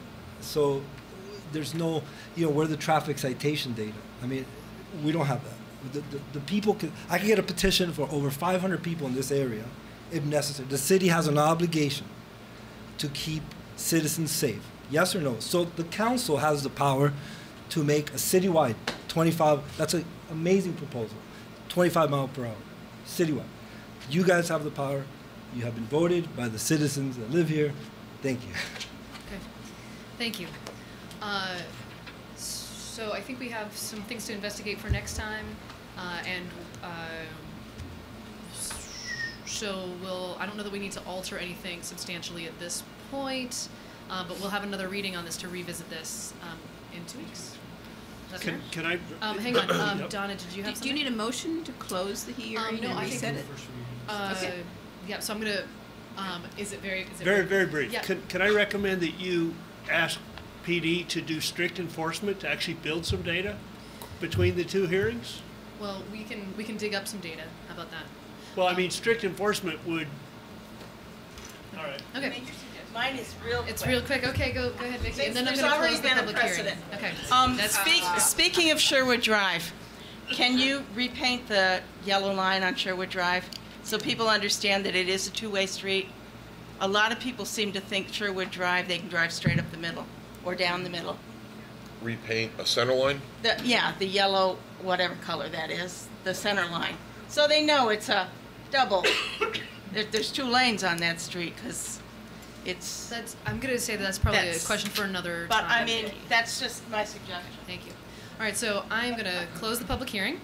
And Connor, and then I think we need a motion to have our second hearing, unless you want to do that. No, I think there's consensus to move in this direction, so that I'd move to approve the first reading and set the date of the second reading to June 28th?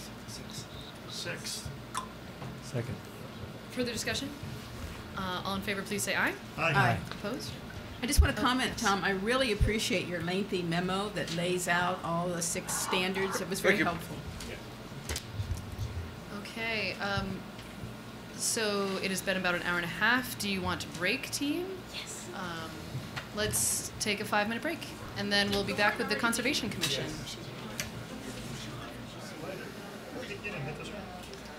So we are up to the Conservation Commission update. Yay, welcome. If you would introduce yourselves. Great. I'm James Brady, current chair of the Conservation Commission. Paige Gerton, Conservation Commission member. And I'm Michael Zorchak. Also a member. I just wanted to say, so on a personal note, my term is up this month, and I will not be asking to renew. It's been 4.5 years, and it was a tough decision. We have a lot. I'm just kind of looking back at the notes for even just the last year, and there's a lot of really amazing things going on, but with personal life and just kind of knowing when I want to get to the point where I get kicked off. So I was just kind of like, okay, this seems like a good time.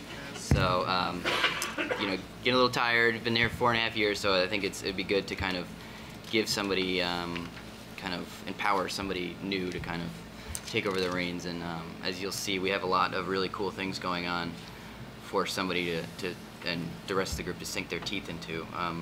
So we're thinking just kind of going over what some of our highlights were in the last year since we last met with you, and there has been quite a bit, which is awesome.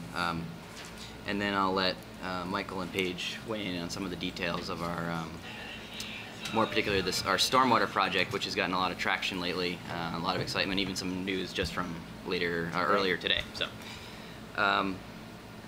So we, one of our big events of the year, we were able to co-host the BioBlitz with North Branch Nature Center, and it was awesome. It was a total success. You know, there's 600 plus participants, people driving from, I think, all parts of the country to offer their expertise, thousands of observations, and it was really inspiring, and we were really excited to be able to co-host and help use some of our funding to support some of the what was needed for that event. And not only that, we got some incredible data that few other cities, especially cities of our size, that get in terms of present, ecological baseline that we can use to inform us in the future. So it was like basically hiring 500 consultants for one day. So it was incredible. We're really excited about how that went, and all the data's online, and it was the second one in 10 years. So there might be events like it in the future, but so that was an incredible success. I'd like to jump right into the stormwater topics that we've been focusing on, and as a Conservation Commission. We sat down about 2 years ago to decide what makes sense for our size, our scope, the city, and stormwater rose to the top pretty easily. We have a lot, an urban compact in a confluence of multiple rivers, and a stormwater issue that goes all the way to the lake. So that was the top of our priority, and Paige and Michael kind of took that and ran as fast as they could, and have been doing that for a year and a half now. So please, Paige, take it away. Okay. Michael and Jamie Bates and I have been working on a rainwater collaboration, a stormwater collaboration with the credit union to build a rain garden on their property to infiltrate water from about a quarter of their parking lot, and the rest of them are another plan for future. This is the state employees credit union. Yes, and so in the fall we put together a grant, and we got a grant allocated to do that. That happened in November. The credit unions all over it. They think it's a great idea. They really want to reduce their impact. I've been very impressed working with them. And so slowly we've gotten all the bits and pieces together. And we finally, about 2 weeks ago, got the official grant documents from the funding agency, and sent out an RFP to about 10 companies. And as of today, today's the due date, as of today I have at least 4 proposals that I've seen so far. I haven't read any of them, but that's really exciting because I wasn't sure we were going to. Some of them came out of the blue. It was on the city website, and we worked with a professor from UVM named Mark Companion, who is also, which Michael got in touch with, who also is involved with the Clean Water Initiative at the state and the Sea Grant program, which is part of the funding agency.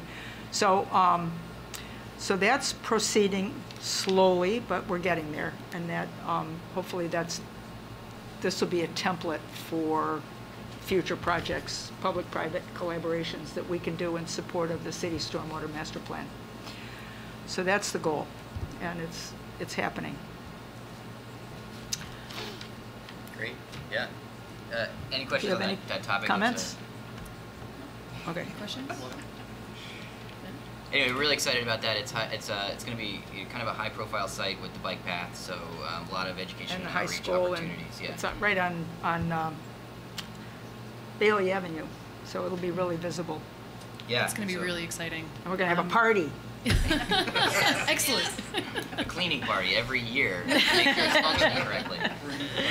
So yeah, so that's just the first of our stormwater projects. So the hope is to kind of use the city's stormwater master plan as a way of guiding Conservation Commission to either A, help Public Works, or B, help other foundations, or C, kind of picking away at some of these smaller ones that might even be just, you know, the lower hanging fruit that we could do without so much support. So yeah, so thanks to everybody. Hopefully this will be a template for how we can do it or how we can not do it next time. So yeah, it's a start. So it's a whole new thing for me. So moving on, over the past year, we also finished up some of our projects related to vernal pools, and one of them was as simple as just completing fencing around one of the pools in Hubbard Park, wire fencing. You may need to move the oh, sorry. Oh. Yeah, apologize. So fencing around one of the vernal pools near the structures at Hubbard Park, and basically what that means is occasionally a dog would get in there and there'd be silting or other or predatory actions from you know natural yeah. So anyway, so that was a very simple project, but it's very effective, and that pool has been very productive even just this spring. So that was a simple project but very successful. And when John Jose was a commission member, he helped use our city with our really good baseline data on vernal pools to help do a proof of concept for a model that the UVM Spatial Analysis Lab, along with the Vermont Center for Eco Studies, has been working on to predict vernal pool locations throughout the state using existing mapping. So LiDAR, if you're not familiar with that, you know, 3D imagery, basically. And so we had the data and we had a little bit of funding, so we were able to use that funding to get a consultant to run the model, and the model hit existing vernal pools. So it proved the model was working correctly, and it was really exciting for both parties, and now we have another data set that we're excited to have in That's a our win for tool belt. science. Yeah, science, and Great, science. it was cheap and easy, and so we were really excited about that that project.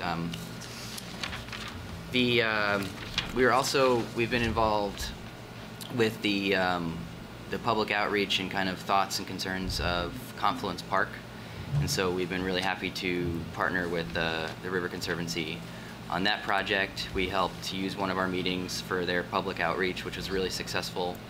That was a lot of fun, and then so we're definitely excited to continue with that process in the future, because that's going to be I think a real gem for the city as we start to finally focus back in on the rivers. So that's a high priority for us, and we're really excited about how that's going. So another success from last year.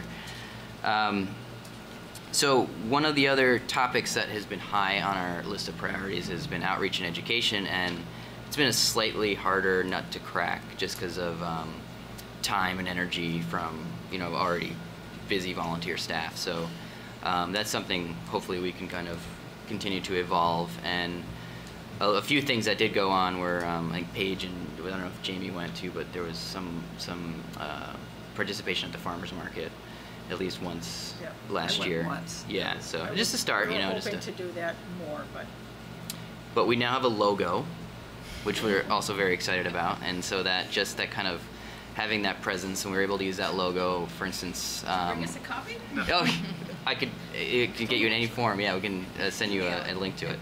But we were able to use that logo at the BioBlitz, so that was a good way of kind of debuting and kind of getting that recognition out beyond the core group. So that was one of the ways to kind of start the outreach portion of our priority. So that's something we're going to have to kind of work on to evolve as things go on. And then the next kind of big item that we started to sink our teeth into recently was our participation for projects that require Conservation Commission review for the new zoning. And we are not planners, so it was, hey, we're really excited about this language in here, but what does it actually mean, kind of deal. And so we started to have some folks from the city, the planning office, and the DRB come, and they spoke with us recently, and it became clear that process, even if we don't participate very often, we have to get our ducks in a row, and there's going to be quite a bit of work for us to do that. And so that kind of brings me to one of the biggest points I wanted to bring up to the council is we're really interested in and want to kind of get some more insight on how the Conservation Commission could get more formal and more regular staff support as we continue on, because our projects, as they evolve, as this is just from 1 year, they can get unwieldy pretty quickly, and it's not that we can't handle it, but if we had some support from even just some administrative support or some guidance for internal communications, I think that this group would be taken to the next level. So I understand that there might be some staff changes going on throughout. So whoever that, I understand that some other committees and groups have a dedicated person that can offer at least a few hours of their paid time to help. So I'm just curious to see if we could flesh that out a little bit better moving forward for this group to kind of continue on this growth to make it successful. So I wanted to make sure that was mentioned and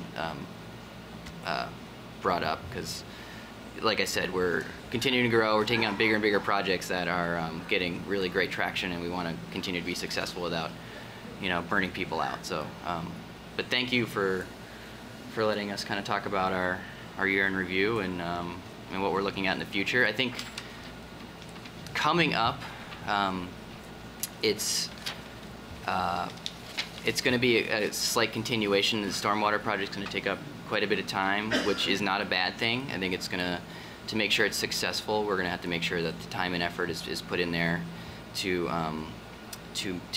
make sure that that is done on a in a good time frame, and also that's going to start to include more people. For instance, maybe more student involvement for the high school, which is right across the street. We have 2 student members right now, which is awesome. A 5th grader, Jasper, and a high school student, Ian, which has been awesome.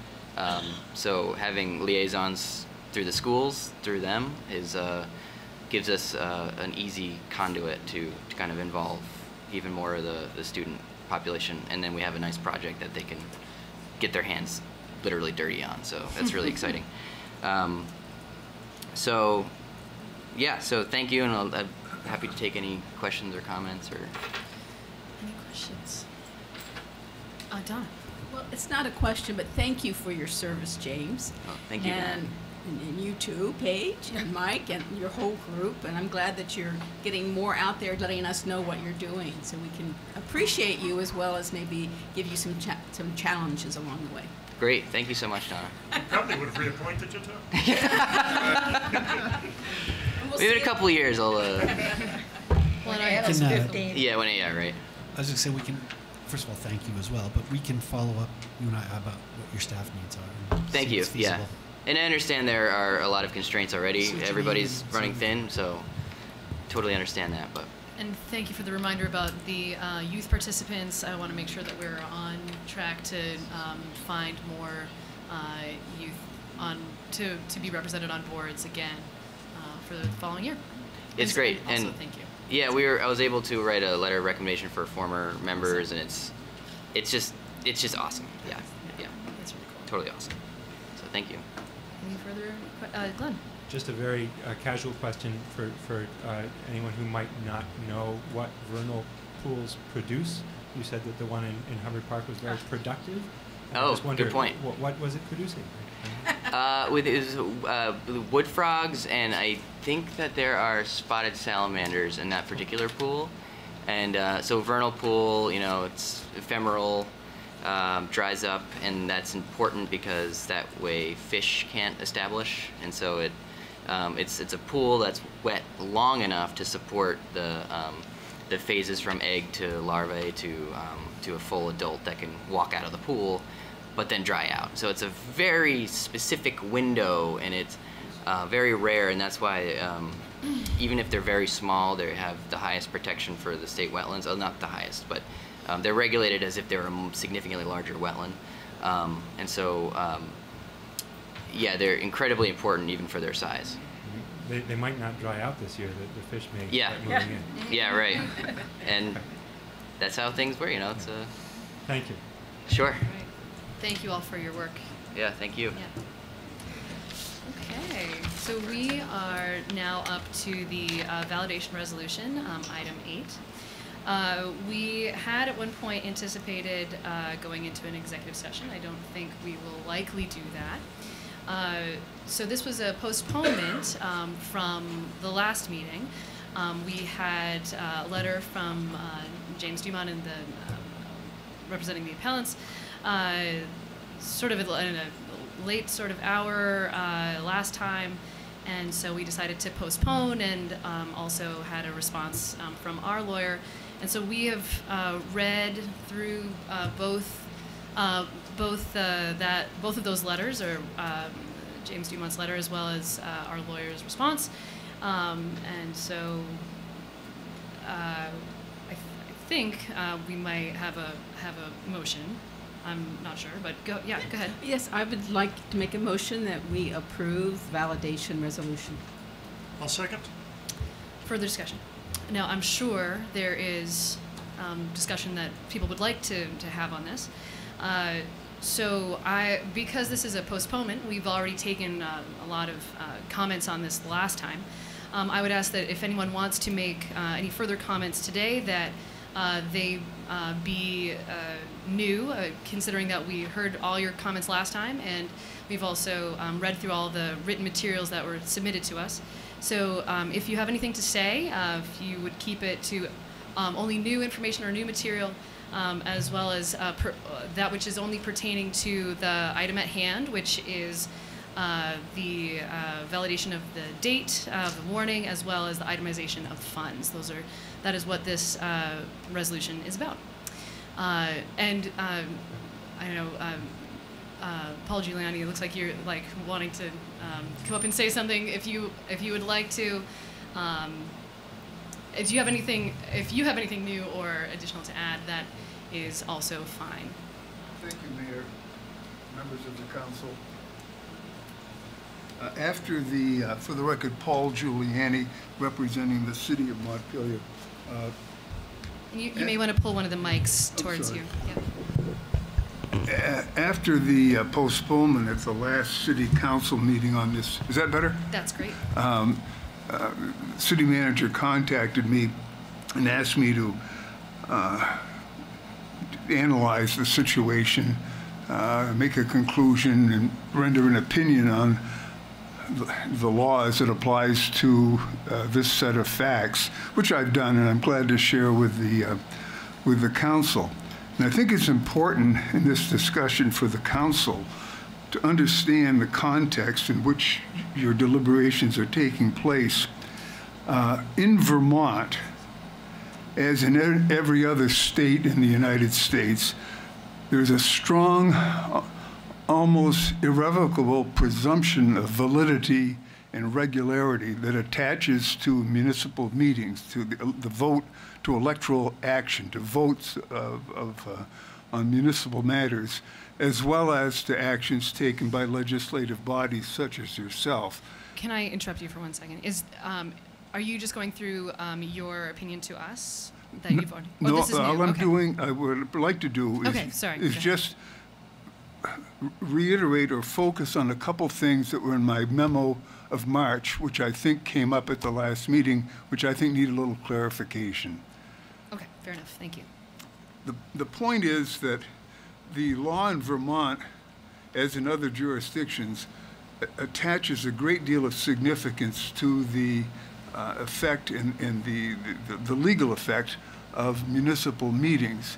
In Vermont, that expression of interest or concern, if you will, is evidenced by the statutes that are cited in my memo and a fairly recent Vermont Supreme Court decision involving the city of Montpelier. And what it comes down to is that this presumption of validity and regularity that attaches to municipal meetings has with it an extremely high burden of proof, a burden of going forward to either challenge or invalidate or contest in any way the action taken at a municipal meeting. Under our statutes, that contest has to be initiated within 15 days of the vote. That never occurred with the November meeting on this particular bond election, nor was there any petition filed seeking reconsideration or rescission of that vote. So we fast forward to today, where the question has come up, or issue has come up. There's some irregularities in not the warning itself for the meeting or the conduct of the meeting. The statute says that certain information needed to be given or imparted prior to the vote. And there was, beyond a good faith attempt to comply with that statute, it was an immense attempt. But the statute is complicated. The regulations that are under the TIF statute leave a lot to be desired. And there's some question as to whether all the I's were dotted and the T's were crossed. So that's a legitimate question, a legitimate concern. But again, the legislature has stepped in and said, here's how you fix the problem. You go back to the city council or the legislative body, you identify where the glitches, or to use our Supreme Court's characterization, the irregularities exist, and you pass a validation resolution under one or both statutes. And the statutes, by their terms, validate and confirm and regularize that original election as if these irregularities never occurred. It's a totally curative statute. There's similar enactments all over the country. I don't pretend to know about them. In Vermont, these validation statutes are used with some frequency because things happen. Something slips between the cracks. The statute uses the word inadvertence. Well, people make mistakes, but thank goodness the legislature has seen a way to fix the problem. Now, that as background leads me to my opinion or my conclusion that the city council, this city council, if it feels appropriate to move forward to take advantage of the validation statutes, to ratify and confirm what happened at the special meeting back in November, in my opinion, you folks are on very, very solid ground to do so. The decision is yours, obviously, but if I could leave you with a thought, is that it's not up to you as a city council to defend or justify what happened in November. Those actions are presumed valid. If somebody wishes to contest or object, there's a process for that. Whether it's been followed or not, I'm not prepared to answer. But the point is that, again, in my opinion, you folks are on very solid ground entertaining this validation resolution and acting on it. Thank you very much. If anyone has anything that is new to offer and pertaining to the date adjustment or the itemization of funds, now is the time. Sandy Vitztum, 14 Loomis Street. New information. There were 2 articles published in Vermont Digger after the last discussion publicly on this topic. I wanted to make sure that councilors are aware of that. And the reason why is there are several similarities between the St. Albans project and Montpelier situation. I want to make sure that you're aware of that. The garages are both for about 400 spaces. They lease some portion. Sandy, is this about the date or the itemization of funds? It is. Okay. The Hampton Inn is a benefiting project immediately adjacent to the garage. The consultant was Burke and White. One of my questions, and is related, is what was the process that the city went through when they retained Burke and White?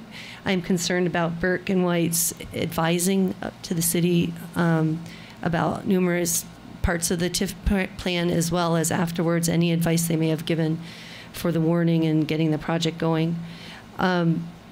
Was there a bid process? How was Burke and White chosen?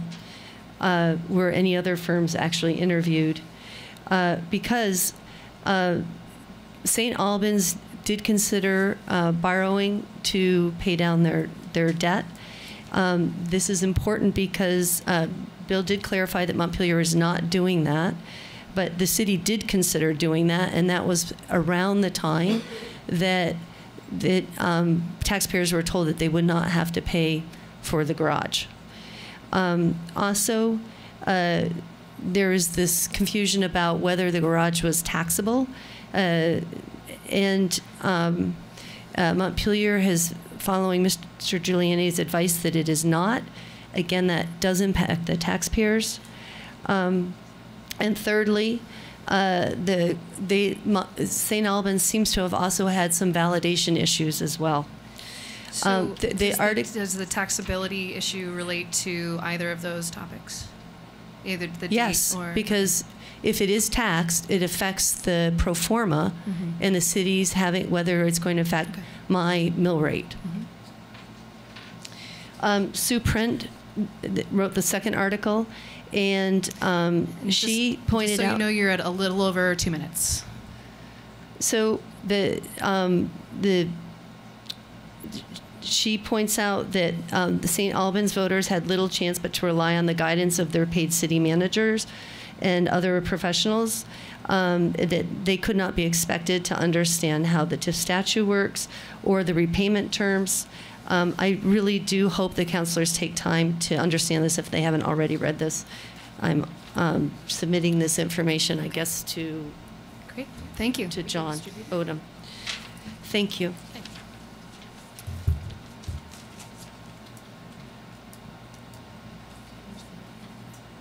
Any further questions? Okay. I have a comment. Okay.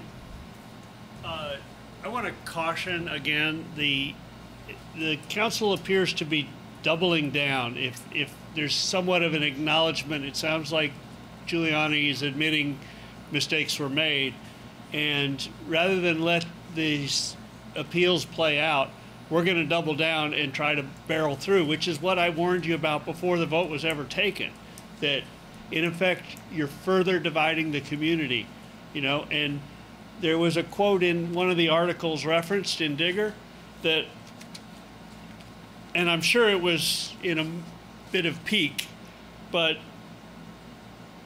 if these decisions are vulnerable to appeals and actions by parties that don't have proper standing, it's really not for our city staff to be deciding who has standing and who doesn't here. So I think we've got this, I think we need to... Stephen, this should pertain to either the date or the itemization of funds.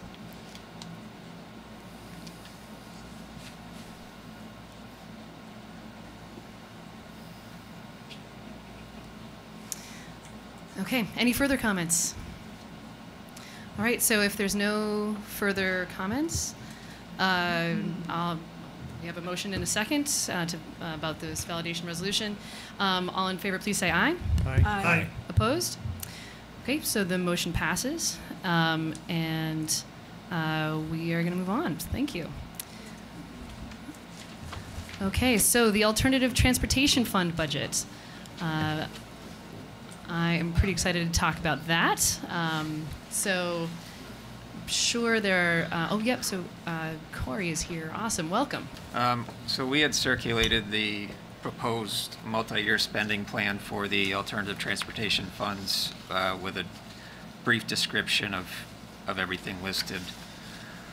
I wasn't going to go through line by line. I did just want to give a brief overview. In the past, these funds have been, committees really tried to utilize both other matching grant funds and opportunities where other projects are happening to kind of further the Montpelier in Motion plan. And I think they've put together a plan here that does that. I know there's some items that they had gone kind of back and forth on, but you know, all in all, I think it's a pretty responsible plan. You know, one other focus point is when it comes to planning studies and implementing those planning studies, and not just planning studies, but other things like the traffic calming policy that's being developed. It's not just about funding the development of those plans and programs. It's making sure something is there at the end to help implement it. I think that's been a focus of theirs. You know, discussion. Questions, Jack. Not a question, but a comment. I was at the Transportation Committee meeting at which this was developed, and I can confirm that members of the committee really went through this line by line, made choices for what made sense, what didn't make sense, what items or expenditures we could defer in order to get to the things that we really wanted to do. We did some changing around of sidewalk gap planning, for instance, and the question I had was whether how the city would accommodate the issue of not devoting as much money to some of the planning as had been requested. I understand from the comments tonight that the city can live with it and find the money elsewhere for the planning, and so I think we should just adopt this budget? Kevin, do you have something to add? I do. So the planning department had requested approximately $44,750 from the Alternative Transportation Fund for the downtown master plan as a part of the a number of pieces as part of the Rialto Street Bridge, which we got a $23,000 grant for. We've got $6,000 to do stormwater modeling. We need that additional money to pay for that contract. And that request was under the guise that this type of kind of comprehensive downtown planning is ideally suited for this type of thing. We're looking at bike and pedestrian issues and how they conflict, how we want to use that space downtown, where we're going to put city benches, how we incorporate the planning that has been done before, like the main Berry Street scoping study. And this is the key piece to get implementation funds. So we're going to be looking at stormwater, and we're going to be looking at those other pieces. So I understand that the committee did good work, and if there is another source of funding, it's fantastic. But I just wanted to put that out there, is that I do believe that this would be an appropriate use of these funds. Donna. I missed the meeting in June, but in May when we talked about it, we had a compromise with around $30,000 for the streetscape master plan. So what happened last Tuesday that we lost $20,000 on that line item? I think the main thing was when we had taken that straw poll, we weren't really looking, or the committee really wasn't looking at the hard numbers at the time. I think it was more of a, yeah, we want to fund this to a point. And then when they started looking at potential projects, that other projects that could be funded, it started to go down and down. Yeah, I'm disappointed, I must say. I'm disappointed. I think it's competition between planning money and expenditures on concrete measures that are ready to be implemented right now and out over the next 3 years. So there we are. Yeah, I'm just psyched to have a plan for this money over the next 3 years, after not really having a plan for... We gave you a 5-year plan. Oh, fair enough. And then a 3-year plan. We went 5 years, then 3, and then 3. So I'm sorry, we've had a clear good. Yeah. budget. You're good. And every We year... come back every I had year. forgotten. And every year we have unspent money. And so I was really for the streetscape so that we could have something that we could implement with our future money. So I'm not familiar, I'm afraid to say, where the other money's coming from for the master plan. Do we have any idea? You said you understood that was solved? Yeah, like... I don't have any idea. What I meant by that was that I wouldn't have been surprised if the city staff had come to us. We've got a recommendation to approve the budget. I wouldn't have been surprised if the recommendation had been, don't do what the committee said, but in fact realign the budget to provide more to the streetscape master plan. So that, well, we don't that's usually where try to undermine our committees that way. Well, I appreciate that. No, and I don't think it would have been, I don't think they would have been surprised either, because they know this item is out there, and they understand the importance of it.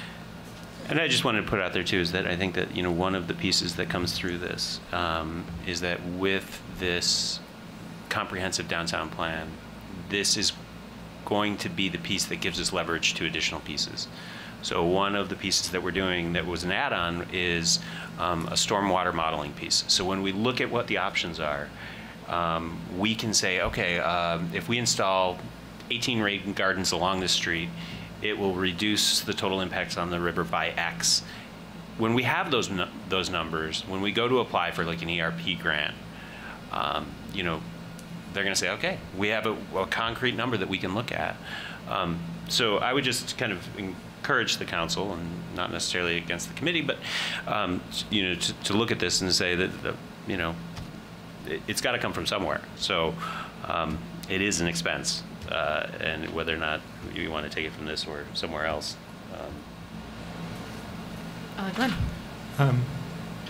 Thanks. I think I was at the May meeting too, and then I haven't been since then. I guess I'm curious to hear because I think that the streetscape master plan is a really strong priority for me, certainly, and I love all the things that we're planning to do with this money as laid out in the proposal here.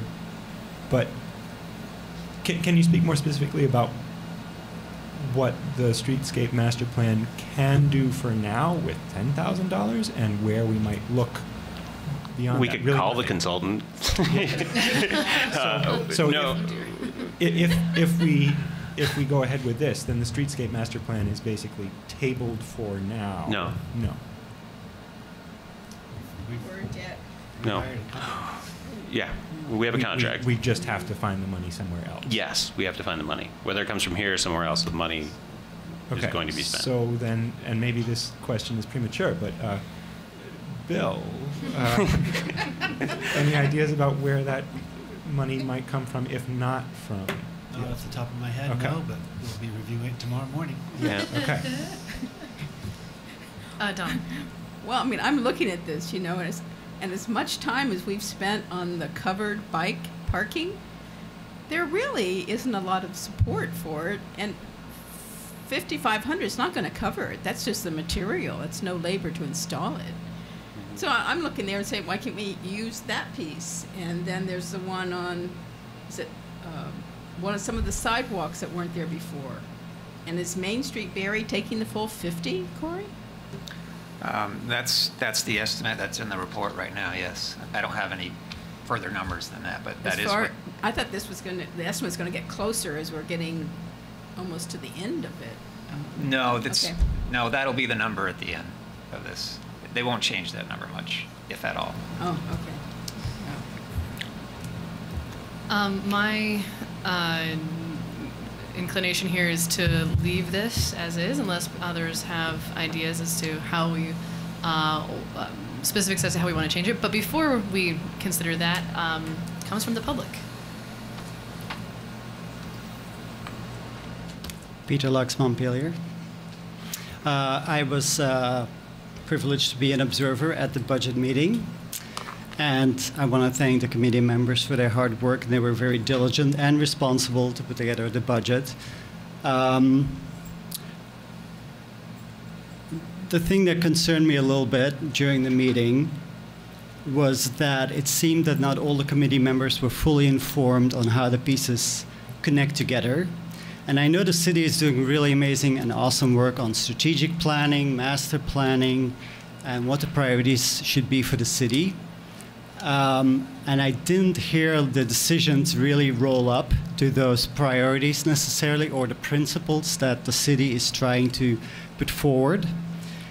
And so my heart did go out to the committee members who had to decide whether or not they have 2 or 3 beacons to keep pedestrians safe, or put a sidewalk here to keep people safe. And so the fundamental issue is that maybe their budget isn't big enough. But beyond that, I think also it should be a primary principle to look at whether the line items help people drive less. And I think in this discussion, someone needs to say the word climate change, because this is really what people in this community care about, is that we want people to drive less. And there was one particular line item that it's not a bad line item, a sidewalk on Hubbard, but it does not get people out of their cars. It does not fundamentally change whether or not people can walk there or bike there. There is a sidewalk on one side. So I wonder why that one went in and other items don't make it. And as you know, I'm looking for a place to live. Murray Hill condos are out because I want to be able to walk to town. I cannot walk from there. Berlin Street is questionable. There's a lot of other places. And so this is also a housing issue partially. There is a housing shortage in town. And I talk to more and more people who are actually moving to Barrie. So what are we doing to make the connection to Barrie better in terms of bike paths or other connections like that? So I don't want to negotiate the budget here, but I do think that it's important for committees to have the full picture And when organizations typically decide on priorities, they have a list, and that list will say why it's a priority, how it fits into the bigger planning, and then there's like a line, and what makes it above the line and below the line is decided on the current priorities of the city. And one of the changes since the Montpelier motion plan is that we will now have a bike path to more or less the roundabout at 302. So that could connect to Sherwood Drive, for example. So those kind of discussions, I think, should be part of the budget planning, and I didn't feel that that was actually the case. Well, thank you for raising the issue of climate change in this the context of this conversation. That's absolutely important and in part what motivated this money in the first place. Jack. I'll show you how you can walk down to the city from Murray Hill and go right through my yard. But the Hubbard Street sidewalk, the proposal as it came to us was to put the money into the College Street gap where there's sidewalk on only one side, and we decided to put the money onto Hubbard Street instead because that's where kids at Union School might be using the sidewalk, and that seemed like we would contribute more toward pedestrian safety than doing College Street at this point. You'll notice, Donna, that this plan over the next 3 years really spends up almost all the money, which... Oh, yeah, we budgeted we're every year. Yeah.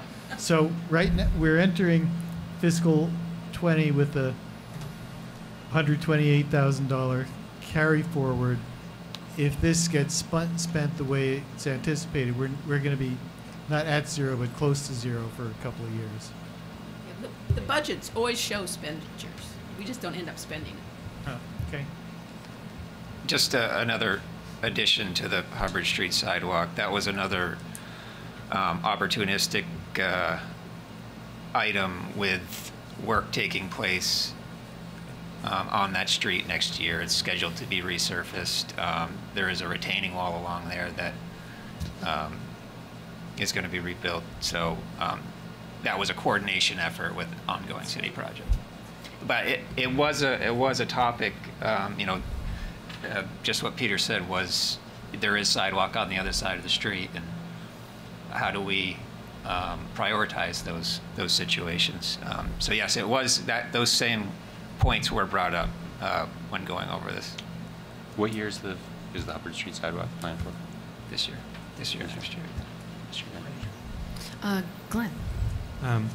Thanks. I'm glad to hear about the Hubbard Street thing. I also wanted to recall Tom McArdle said earlier this evening that there is a plan to extend the sidewalk on Berlin Street, I believe, out to Sherwood Drive.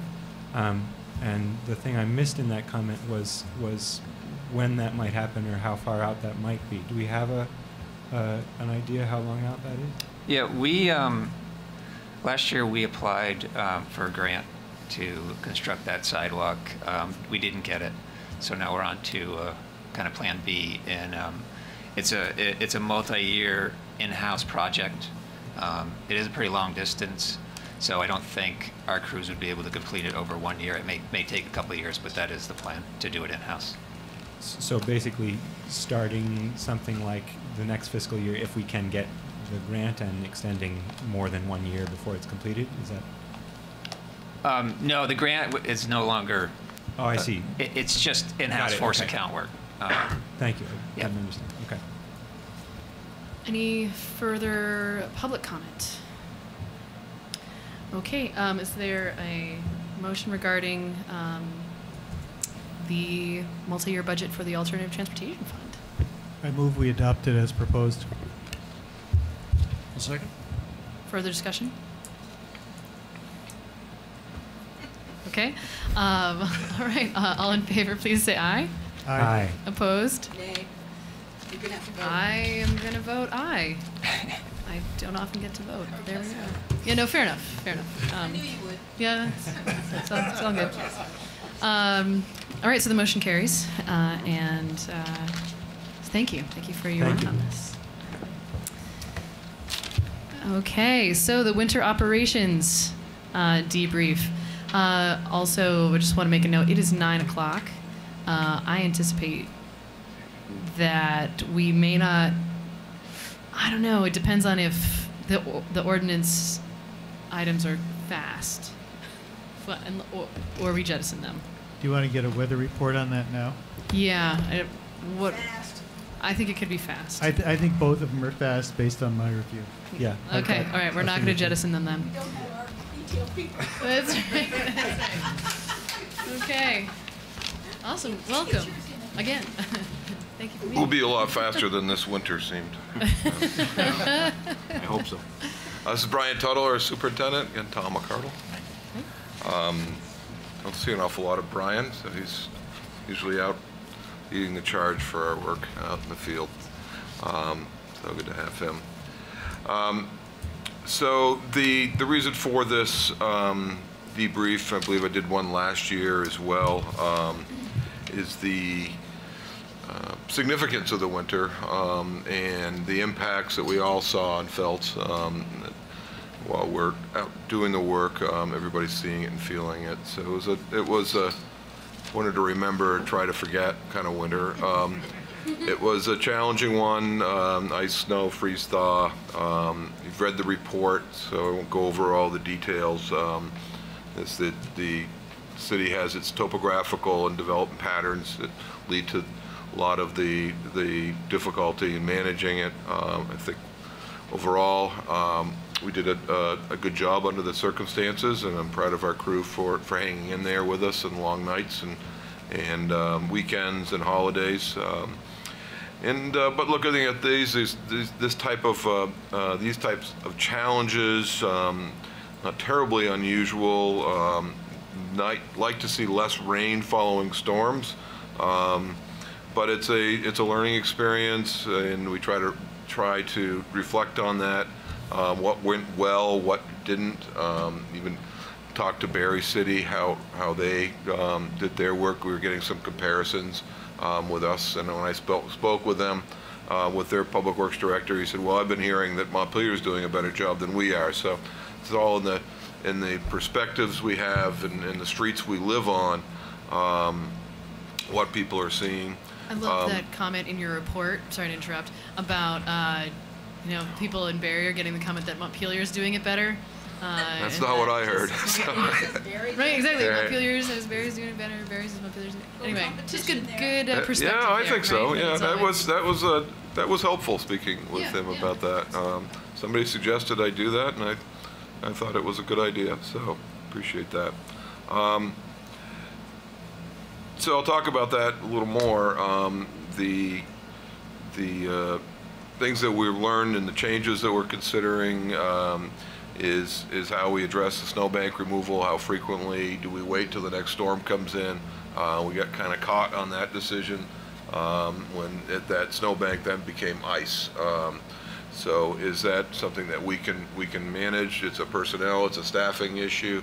As I mentioned, we don't own the trucks that we need to keep that snowblower busy. So if we put our little trucks out there, where there's a lot of downtime, so we usually rent trucks, and Barry City has one or two, I believe. So so that's a difference. We lease or purchase a 10-wheeler for the season, and then we get into a season where we have very little snow. Does that make sense? So some things we have to look at and consider before we get into the next winter, because the rentals can be unreliable, and then there's heavy demand for them when we call and they're not available. We've talked about shift changes with our union. That's not a popular thing, but it's something we have to look at. I'm not sure whether that's going to go anywhere, but again, it's a learning experience looking back at this. Another one is the winter parking ban, and I think that's one of the big focuses and certainly a change and difference with Barry City that has a full season parking ban, on-street parking ban. That has been challenging. We absolutely recognize and appreciate the beneficial aspects of it, and are here to support our community and do whatever we can to support these policy decisions. But it's also important that you know that there are trade-offs, as I mentioned, and that it's a matter of weighing priorities. When we can't plow to the street, to the curb at will, and those snowbanks get bigger, we do have to plan for snowbank removal rather than let's do it tonight. We've got a good crew. We're rested. Let's move forward. We got a storm coming in, and so there are things that we need to do to respond to that. Changes that we've made ever since it was implemented in 2014-15 winter. One thing we know must improve is we must achieve a better voluntary compliance. The thing that we're struggling with right now is our towing company exceeded their capacity, ability to remove vehicles, and now we're having to plow around them. And we have one towing company left to work with, and we met with them and trying to come up with a plan to keep them here working for us so that we don't have to buy a tow truck. So to improve that is what can we do to improve compliance? This is often the case. No good deed goes unpunished. There's the complaints, challenging appeals are mostly heard by the manager's office and the police department. So those are difficult to try to work through and explain. And so what needs to be done? One thing we'd like to come back with is increasing fines, not to make money, but to get the word out. If there's people that are maybe gaming the system, maybe I get towed 4 or 5 times a year. It's less expensive than finding alternative off-street parking. I don't know what the situation is, but whatever the case is, we need the vehicles off the street for this plan to work. Did you give us the towing numbers in here? I didn't see them. But I may have just read it too believe fast. they are in the statistics. Okay, I'll relook at it. They're in there. But I thought they had slowed down. Maybe it was just their first Depends. year. I mean, a lot of people do their own evaluation, maybe of well, it's going to storm tonight, and so I probably ought to move the vehicle. But if we're doing cleanup or snowbank removal, I'm speculating only that they are assuming that we don't need the parking ban. I'm not sure how that works, but the numbers are good for a predicted storm and much less later. So maybe we should extend that parking ban time period till we get full cleanup completed, snowbanks removed. It's another option. Reducing the areas the snow ban actually is in effect. Where do we really need it in town? Where is parking demand, the off-street, the capacity doesn't exist. Because we have to provide an alternative parking location. Our hope is if the garage moves forward, that would be a great place for alternative overnight parking. In the meanwhile, we have to use these 2 lots and stone cutters, and that's been a challenge because we do have to plow them eventually. And Tom, do the parking fines or the towing fines at least cover the cost of each tow? so there's the fine for on-street parking. That's for being on the street when the event's whether they're towed or not. And then there's the towing fee is a separate charge, so they're not combined. Okay. So if that vehicle is actually towed, then they have to pay the towing company. Okay, thank you. But people sometimes get tickets and not towed because the towing company just doesn't get to them in time.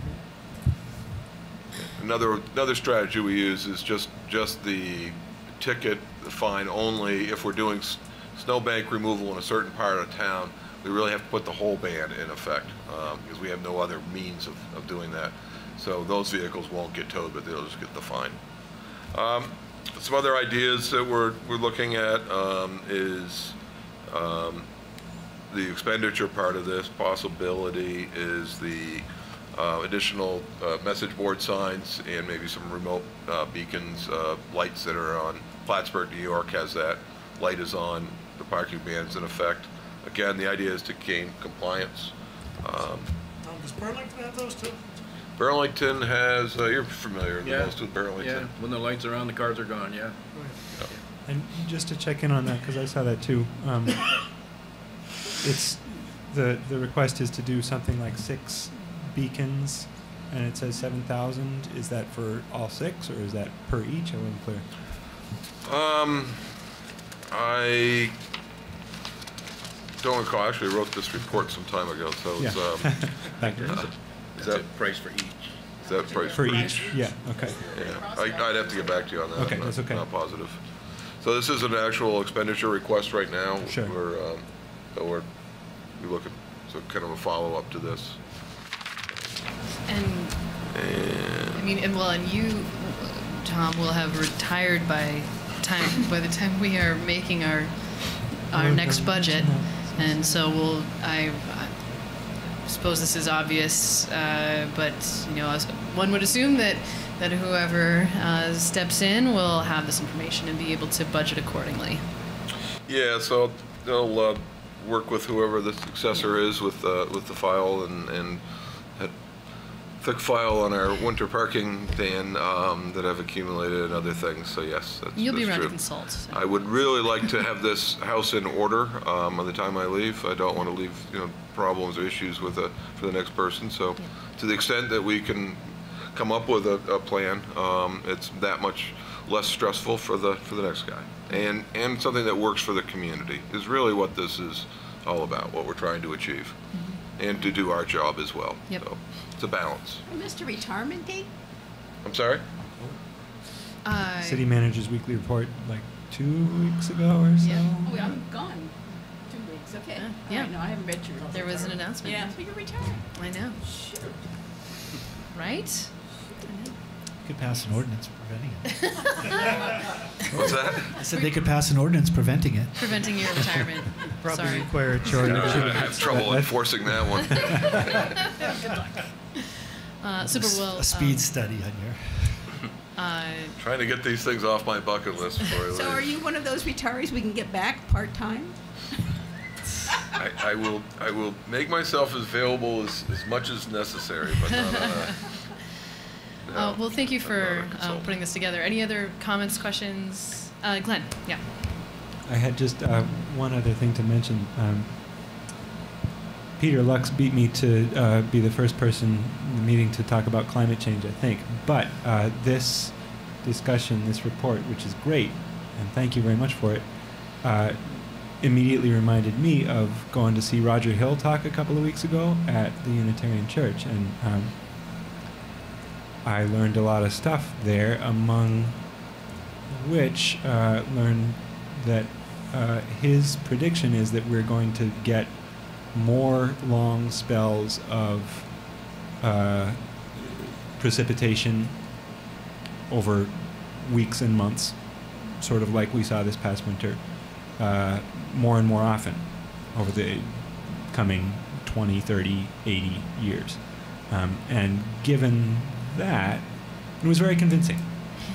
I think it would be interesting to watch it too, just because it's a lot of cool stuff about the temperature gradient from the equator to the pole and why that takes energy out of the circumpolar cycle, which makes it less like a fast straight river and more like oxbows, which is where the standing fronts come in and why we get just rain forever and then drought forever, because it's just standing there like an oxbow. Anyway, given all that, I wonder whether you think we might consider more dramatic changes to our policy or plans in terms of staffing or how we operate. We may get a winter like this every year for a long time. Do we currently have the capacity to handle that every year? Well, I guess I was trying to be kind, but not really get to that.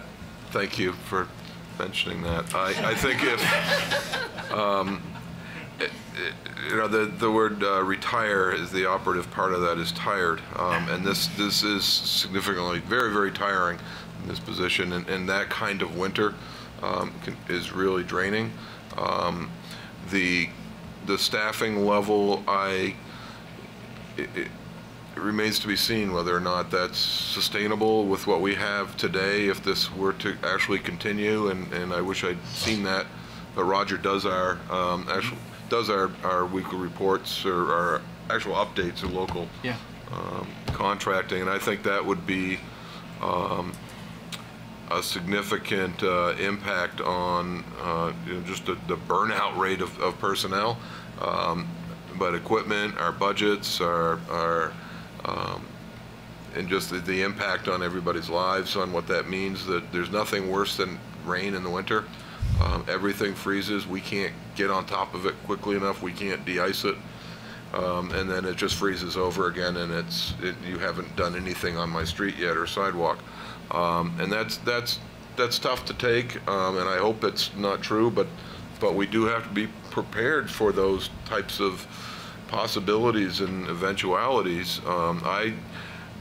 You know, this winter parking ban event-based program made a great deal of sense. We went 2, 3, 4 weeks without any precipitation that was plowable, and yet we were requiring people to not park on the street. So it's if we're in that type of season from a winter plowing or management perspective, it's not workable.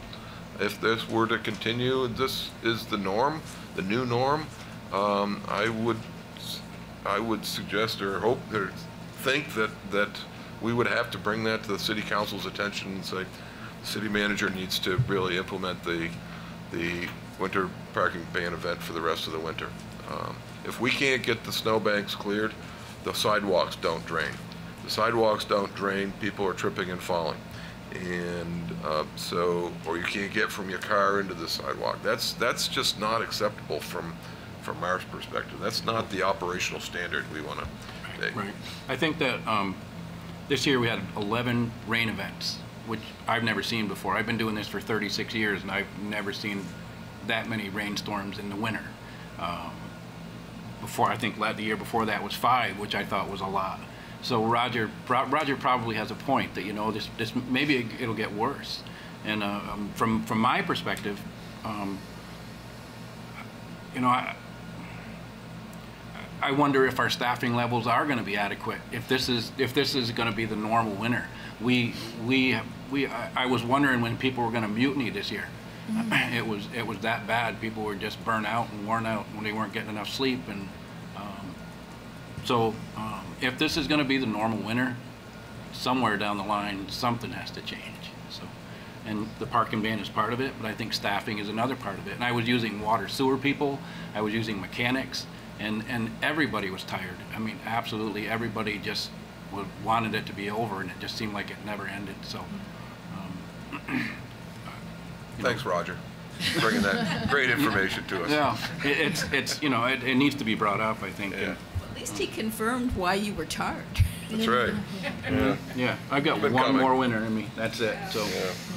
Well, and it seems like there's no level of just appreciation that can, you know, overcome that level of tired. You know what I mean? Like we all were so very grateful, but I totally hear you that, you know, if this is normal, we just need more people.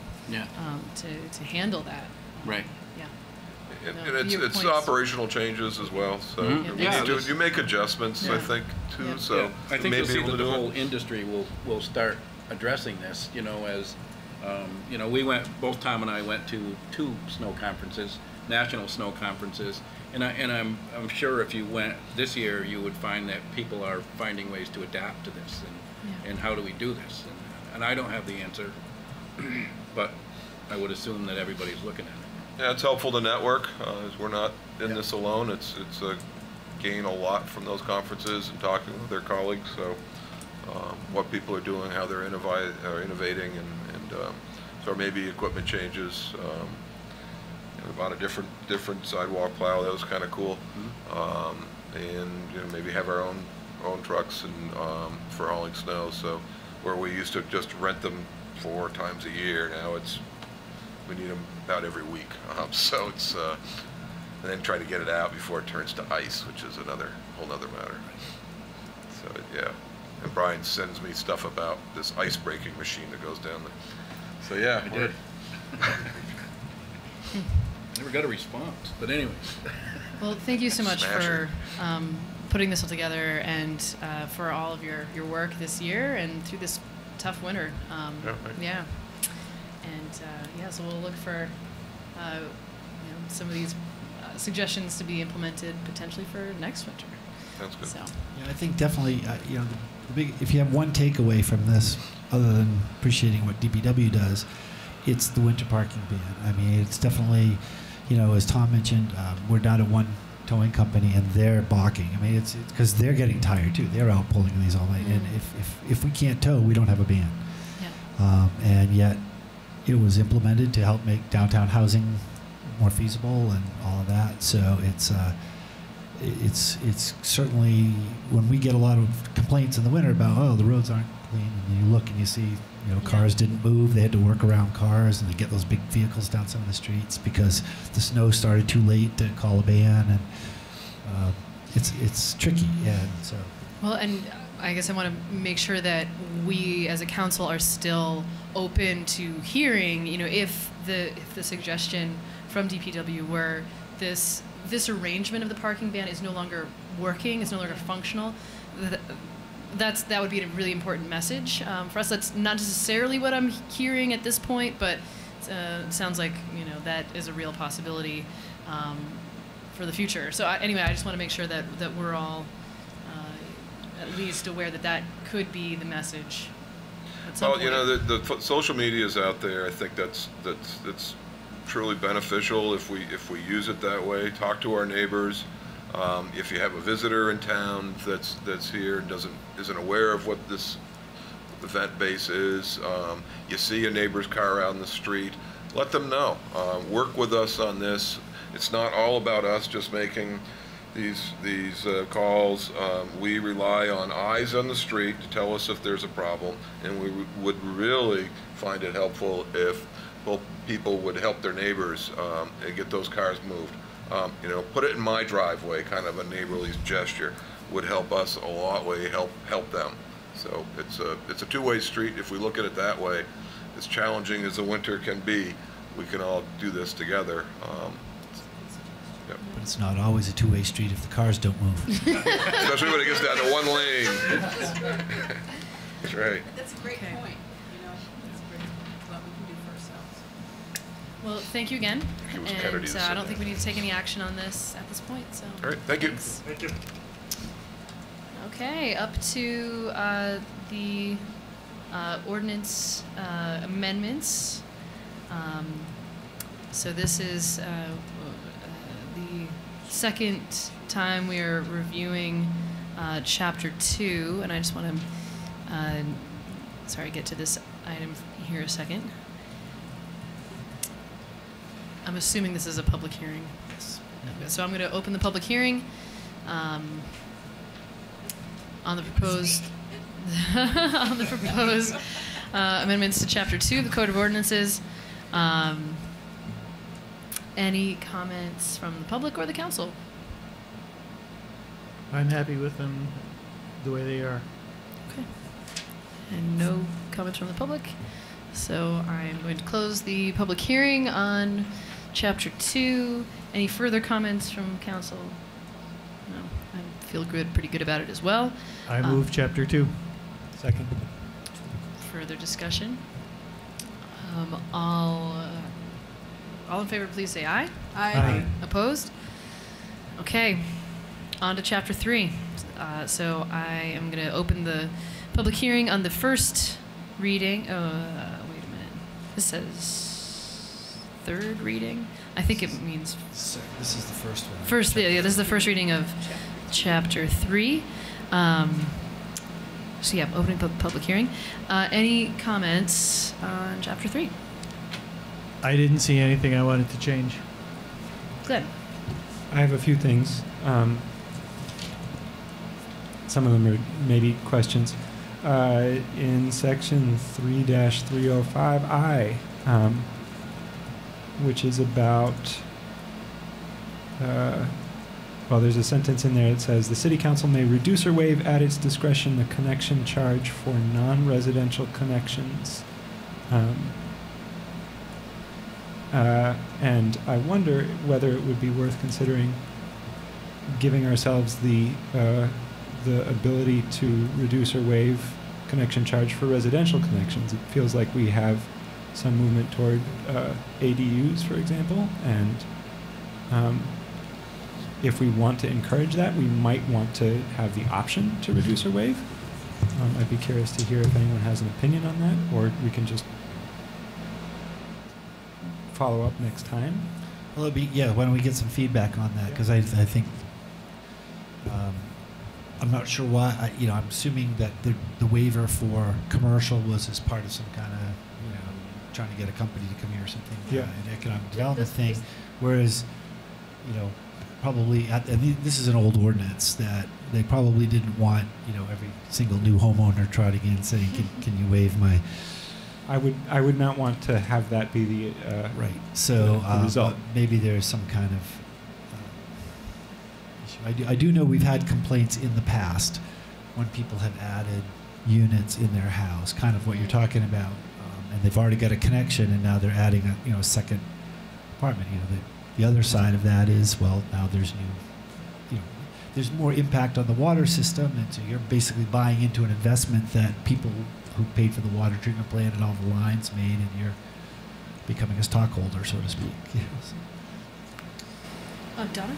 I just I'm wondered sorry. if the non-residential connection had more parts to it, and the residential was more straightforward. No? Don't know. The other speculation I want to put out on that is, makes sense. When you have a new connection, you're buying in and so on. I wouldn't want to forego the option to get that fee. I also was thinking, reading this, that I think we heard here a couple of meetings back that many of the houses, the older houses in Montpelier, had an average occupancy of, or normal family was something like 16 people back when, and now it's 2, in these big old houses. So transforming some of those old houses with ADUs or something, yes, you're going from 2 people to 3 or 4 or 5, but I would think that at least in some cases you're still not even coming close to the original capacity of that house. So I think it'd be worth following up anyway.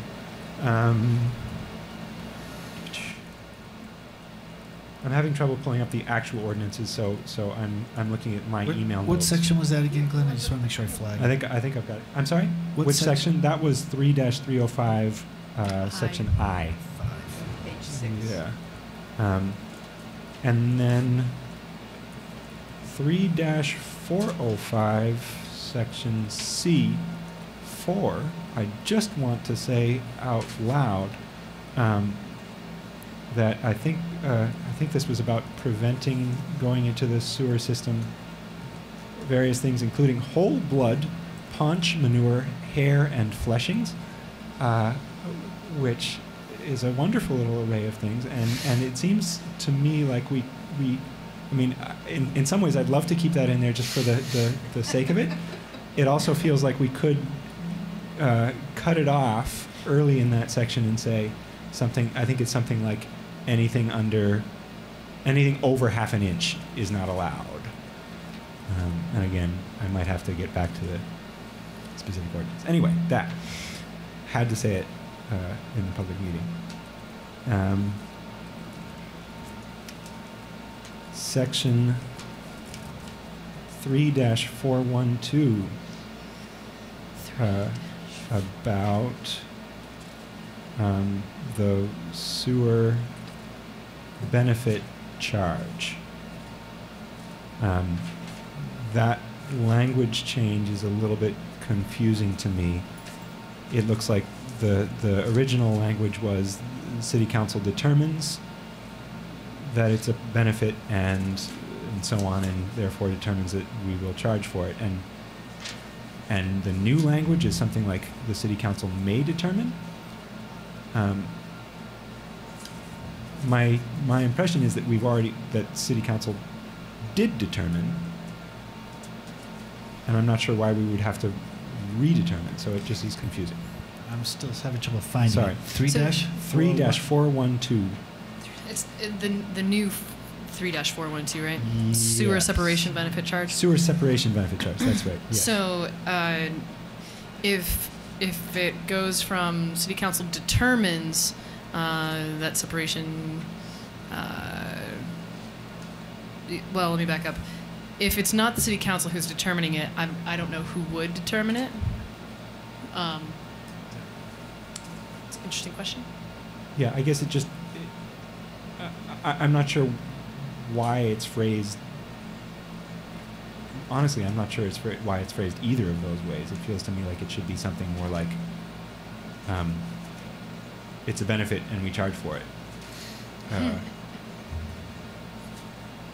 Anyway, again, we don't need to determine it now, but I think it may need some follow-up. Yeah, I don't know why we put that in. Someone added that. I'm not sure who. I'll add a question mark on that. We may not need that. Okay. And then the last thing, which is just for my own enjoyment, indulge me for a moment, I want to fess up that I am in violation, I believe, of Section 3-510. No person shall in any manner change any natural water course on private property without first obtaining permission from the Public Works Director. There was a beautiful little trickle of water on our backyard, and I dug a hole and put a bathtub in it, and it is a joy and a pleasure in the summer. And I will ask for forgiveness from Tom before he retires. And I mean, a little bit more seriously, that seems potentially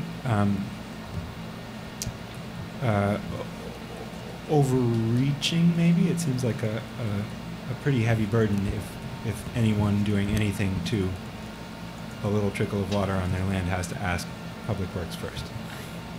I actually disagree. Yep. How do you measure it? Well, and I Well, recall. then I really apologize. Sorry. No, it's okay. I recall conversations with Jessica Edgerly Walsh on the council, who lives on Blackwell Street, where diverting drainage was a huge problem, and that if you divert it on your own property, that has unknown consequences. Yeah, potentially unknown, but serious consequences for people downhill.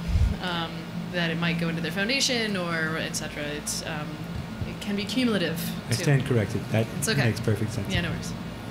We're still getting emails from someone regarding the Yes. Scribner Street situation. So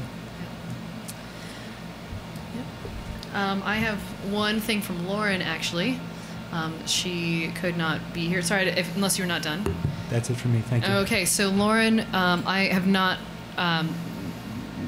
found this in my scrolling through, but she says, I wanted to note that I was interested in looking into possibly updating the language in section 3-405 C2. So I'll give you a second to get there. 3-405 C2, that's the use of public sewers. Okay, so she says, in particular, to provide greater clarity on defining toxic or poisonous substances, perhaps referencing state or federal hazardous waste lists or statutes to ensure that we are robustly protecting our waters from toxic contamination. Any comments from the public? Chapter 3. Thank you for being here. All right, so I'm going to close the public hearing on Chapter 3. We have some things to look into on that, and I think we need to vote on the second reading for Chapter 3. I move we schedule second reading for Chapter 3 for our meeting on June 26th. Second. Further discussion? All in favor, please say aye. Aye. Opposed? Okay, it's 9:30, and we are at Outcomes and Work Plan. Marty, shall I So, turn it over to you? yeah, sure. Okay. I mean, this is taking. You've seen some of the outlines of this before, but basically taking the strategic plan work that you'd approved the content of it a meeting or two ago, and simply calendaring this. And you have a draft of the calendar actually on your desks as well. And we've included it in the weekly memo. But if you don't like this or you want to make changes to the sequencing, we just tried our best to figure out when the best times might be and how much time we were going to need to prepare for something and what topics might go with other topics on a certain night, so that we could group staff and those kinds of things. One thing that isn't explicitly mentioned on this list, I just noticed tonight, but we are planning to have a committee report too on most of these meetings, as you had the Conservation Committee tonight. That was our request. So this is basically trying to take your plan and put it into action. Connor. Yeah, just one note. I sort of considered the livable wage and socially responsible contracting ordinances, two separate ordinances, one being sort of the narrow scope of construction projects over $200,000. So just wanted to make sure that was everybody else's feeling. It's livable wage seems like a different animal, but I could see how they would be connected. Right. I think the idea was to have them the same night. That was, so you're right. I can split that so it's clearer. But. I had a question about under environmental stewardship. Building Confluence Park is scheduled for July 2019. Right, it's listed right after a complete riverfront master plan. Just in thinking through the process with the Vermont River Conservancy, I mean, the Confluence, I mean, they're doing all kinds of visioning of like what that can look like, and my assumption when you say here build Confluence Park, that's just the first iteration, and that it may be revised. Right, and in fact, if you look at the actual calendar, we have it after you and I met with Ricardo. We actually moved that to September. Based on okay, that schedule. So it's on the calendar for September. That's when they're going to provide us the update of the plans, and we'll select. I was feeling like that was fast, so okay, great. Yes. Glad to hear that. I'm very interested in the Stormwater Master Plan. I saw that implementation of the Stormwater Master Plan recommendations, again under environmental stewardship, is listed as ongoing, and ongoing is fine, but I would also love to just have a report, like where are we at, how, I don't know if it's possible for it to be like a no pressure kind of situation, because like I just want to know, right. I just want to know where we're at, and that's just helpful and informative. But having some kind of a check-in as to where we are, and in part the ongoing, the deadlines that say ongoing, again is in part fine, but just having some kind of a status update would be helpful. Like upgrading streetlights to LED. Maybe So update us when they're done. Or we have a list, and I'm trying to find it, and I'm not seeing it with the material that we have here.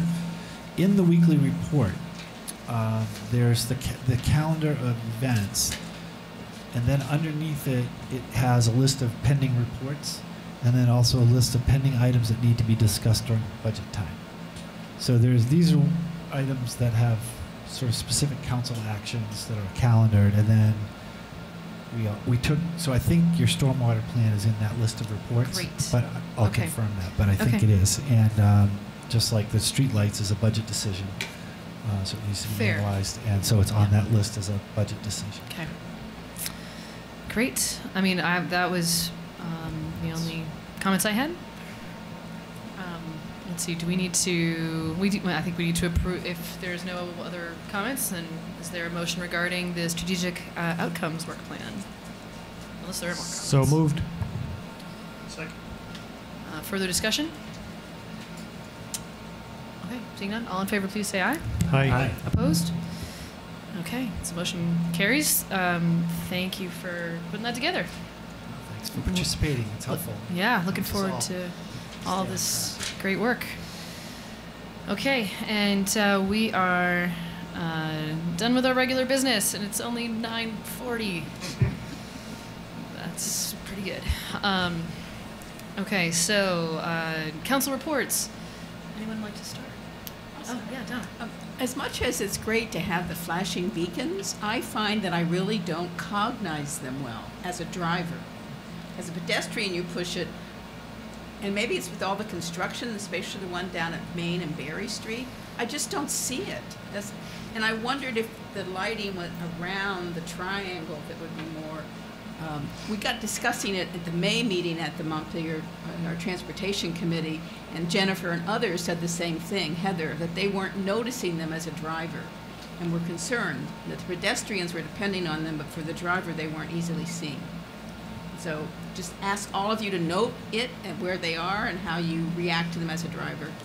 Thank you. I think that's a very good point, and I think that those flashing beacons might really be a step on the way to a pedestrian activated red light.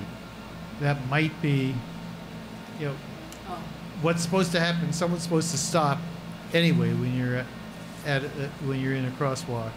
I don't know how feasible it is to say, well, every time someone wants to cross the street, you can activate a red light, but we may be going up. Because it was supposed to leave some responsibility on the pedestrian to look both ways. And a light wouldn't.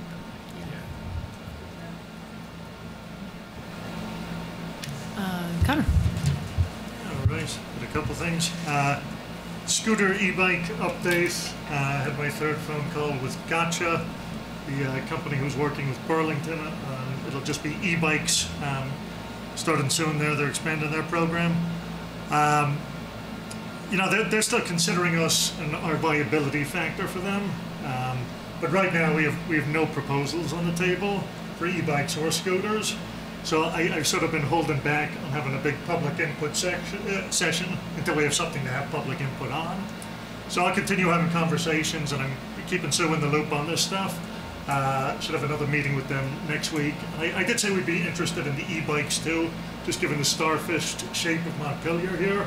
It was kind of embarrassing on Halloween when I was trying to ride a scooter up a hill, and a bunch of trick-or-treaters were actually passing me just walking, sort of making fun of me, something awful.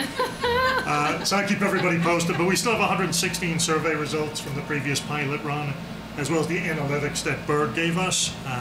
So we'll keep everybody posted on that. A couple other things, just piggybacking off, I think Lauren brought it up last time. We passed our single-use plastics ban. The legislature thought it was such a good idea that they passed it statewide. It's on the governor's desk right now because we passed it by an overwhelming majority there. If anybody's interested in seeing this go into effect, I give the governor's office a call at 802-828-3333 over the next couple of days. I think that would be important. And lastly, I just wanted to flag, like in our last budget, we appropriated $2,000 for childcare at city council meetings, and just with July coming up, I don't know if city staff's been thinking about this at all, but I do have a contact in Pittsburgh where it's a very successful program, so I don't think we'd have to reinvent the wheel, and I'd see it being a pretty modest program. But from a night like tonight, you know, there are a lot of people who might have had trouble like finding childcare, so it might have been beneficial. So happy to work on that with city staff if that's helpful. That's it for me. Thanks. I have nothing to say tonight except see you tomorrow morning at Bagito's, 8:30 to 9:30. Thank you.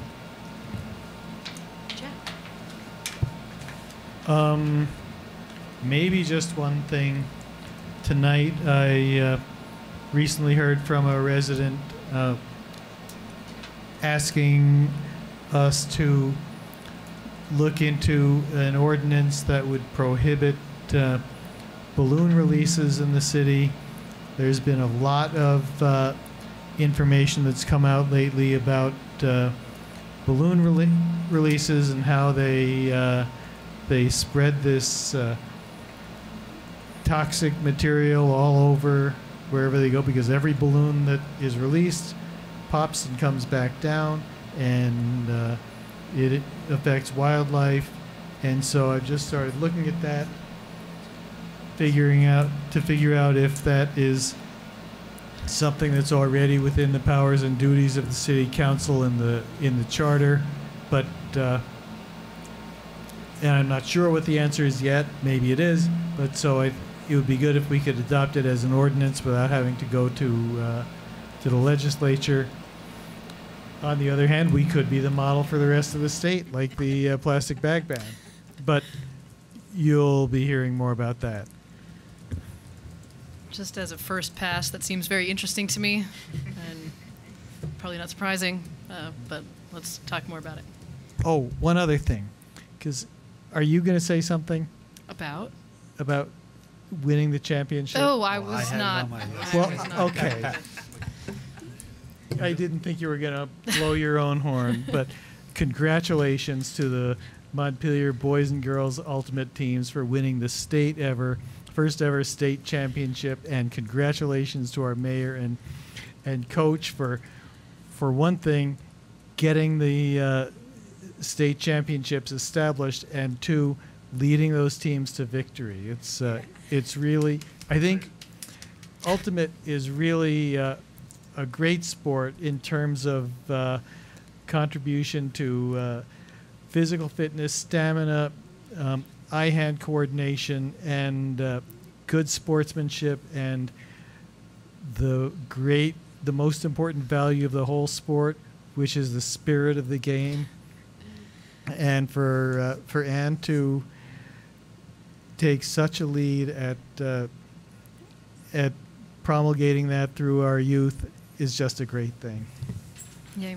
Well, thank you so much. It's incredibly satisfying to get Ultimate to this point, and I don't usually like to toot my own horn, so it's a little weird to say, but it really was historic, like for the country, to have that happen, and it's very exciting. I mean, the national organization USA Ultimate is regularly in touch with myself and other coaches who were influential in making this happen, because they want us to be a model for the rest of the country, and we all are sort of aware that this is the direction Ultimate is going, and it's just very exciting to be out front. So thanks.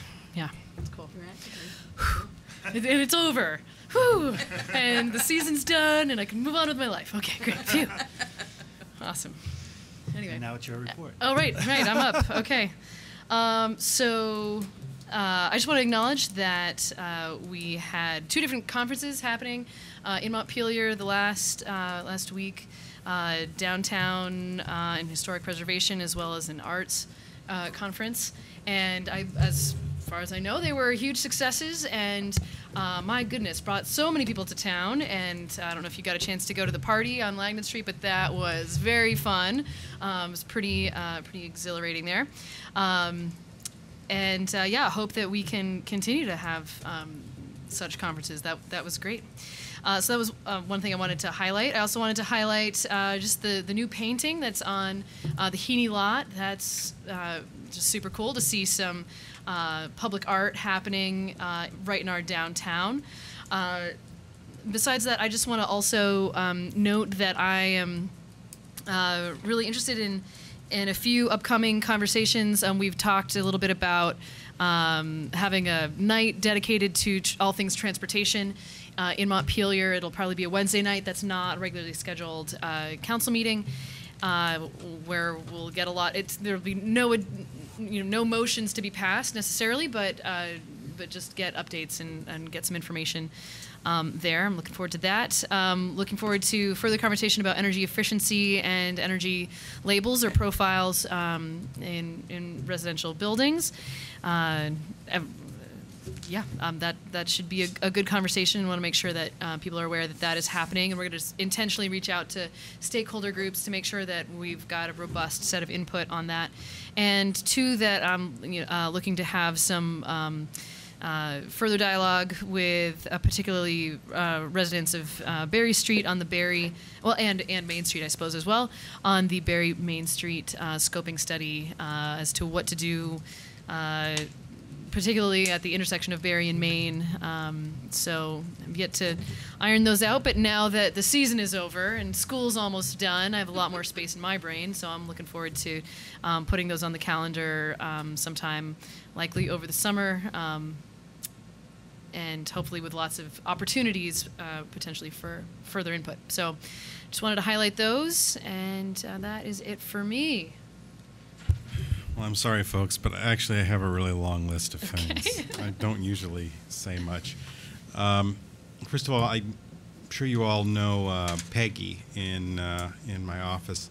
If you haven't heard, her husband passed away a couple weeks ago, so we've all been keeping her and her family in our thoughts, but I didn't know if you all had known that. So, also staying in my office, Crystal Chase is back.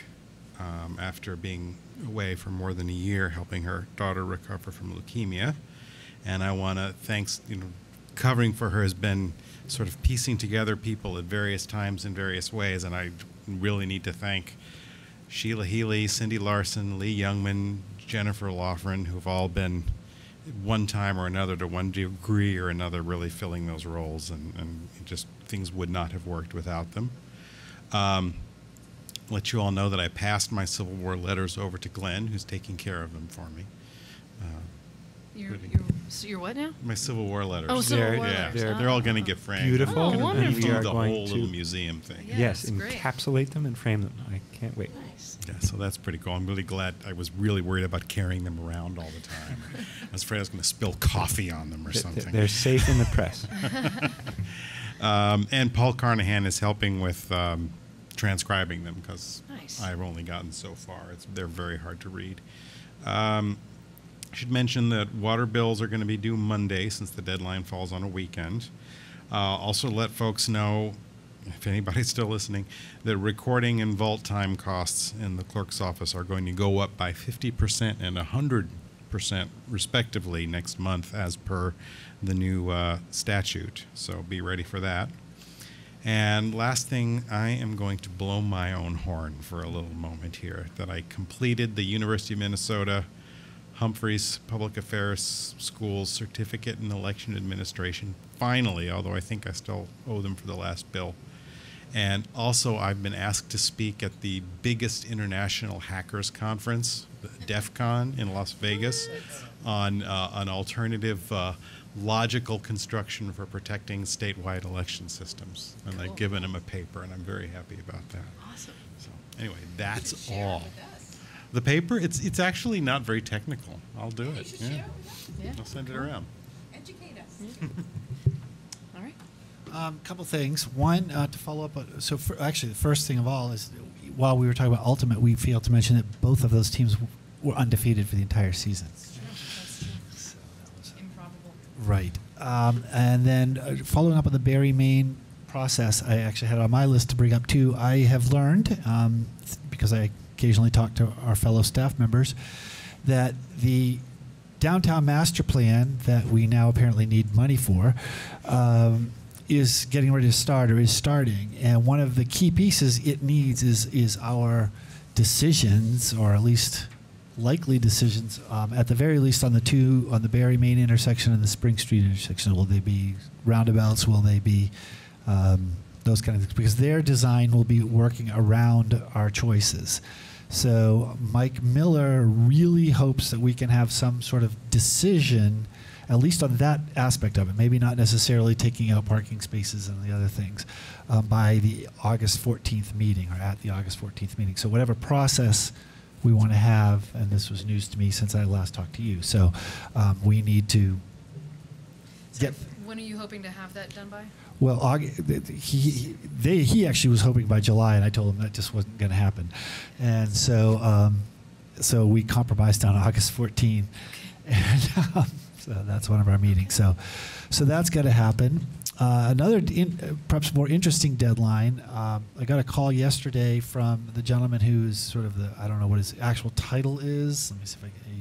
He's the Communication and Public Affairs Manager, Nick Sherrick, for All Earth Renewables.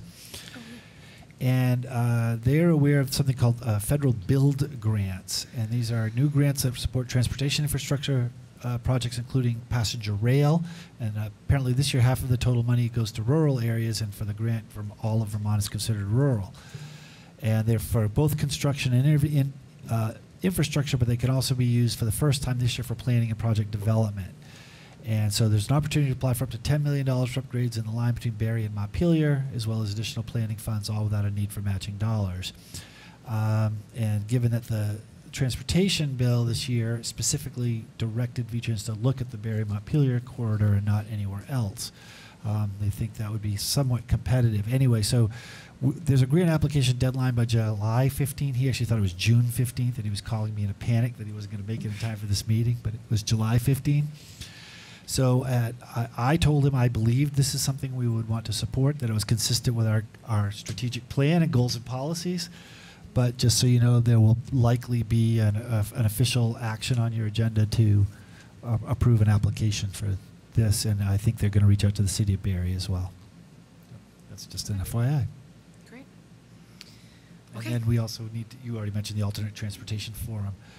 Oh, that was one of my questions. No, I was going to say, should we include the Barrie, Maine stuff on the alternate transportation forum, but I just talked myself out of it. Okay. Fair enough. Okay, so I believe there's no other outstanding business. So, without objection, we're going to adjourn the meeting. And it is 5 till 10. Oh, yeah.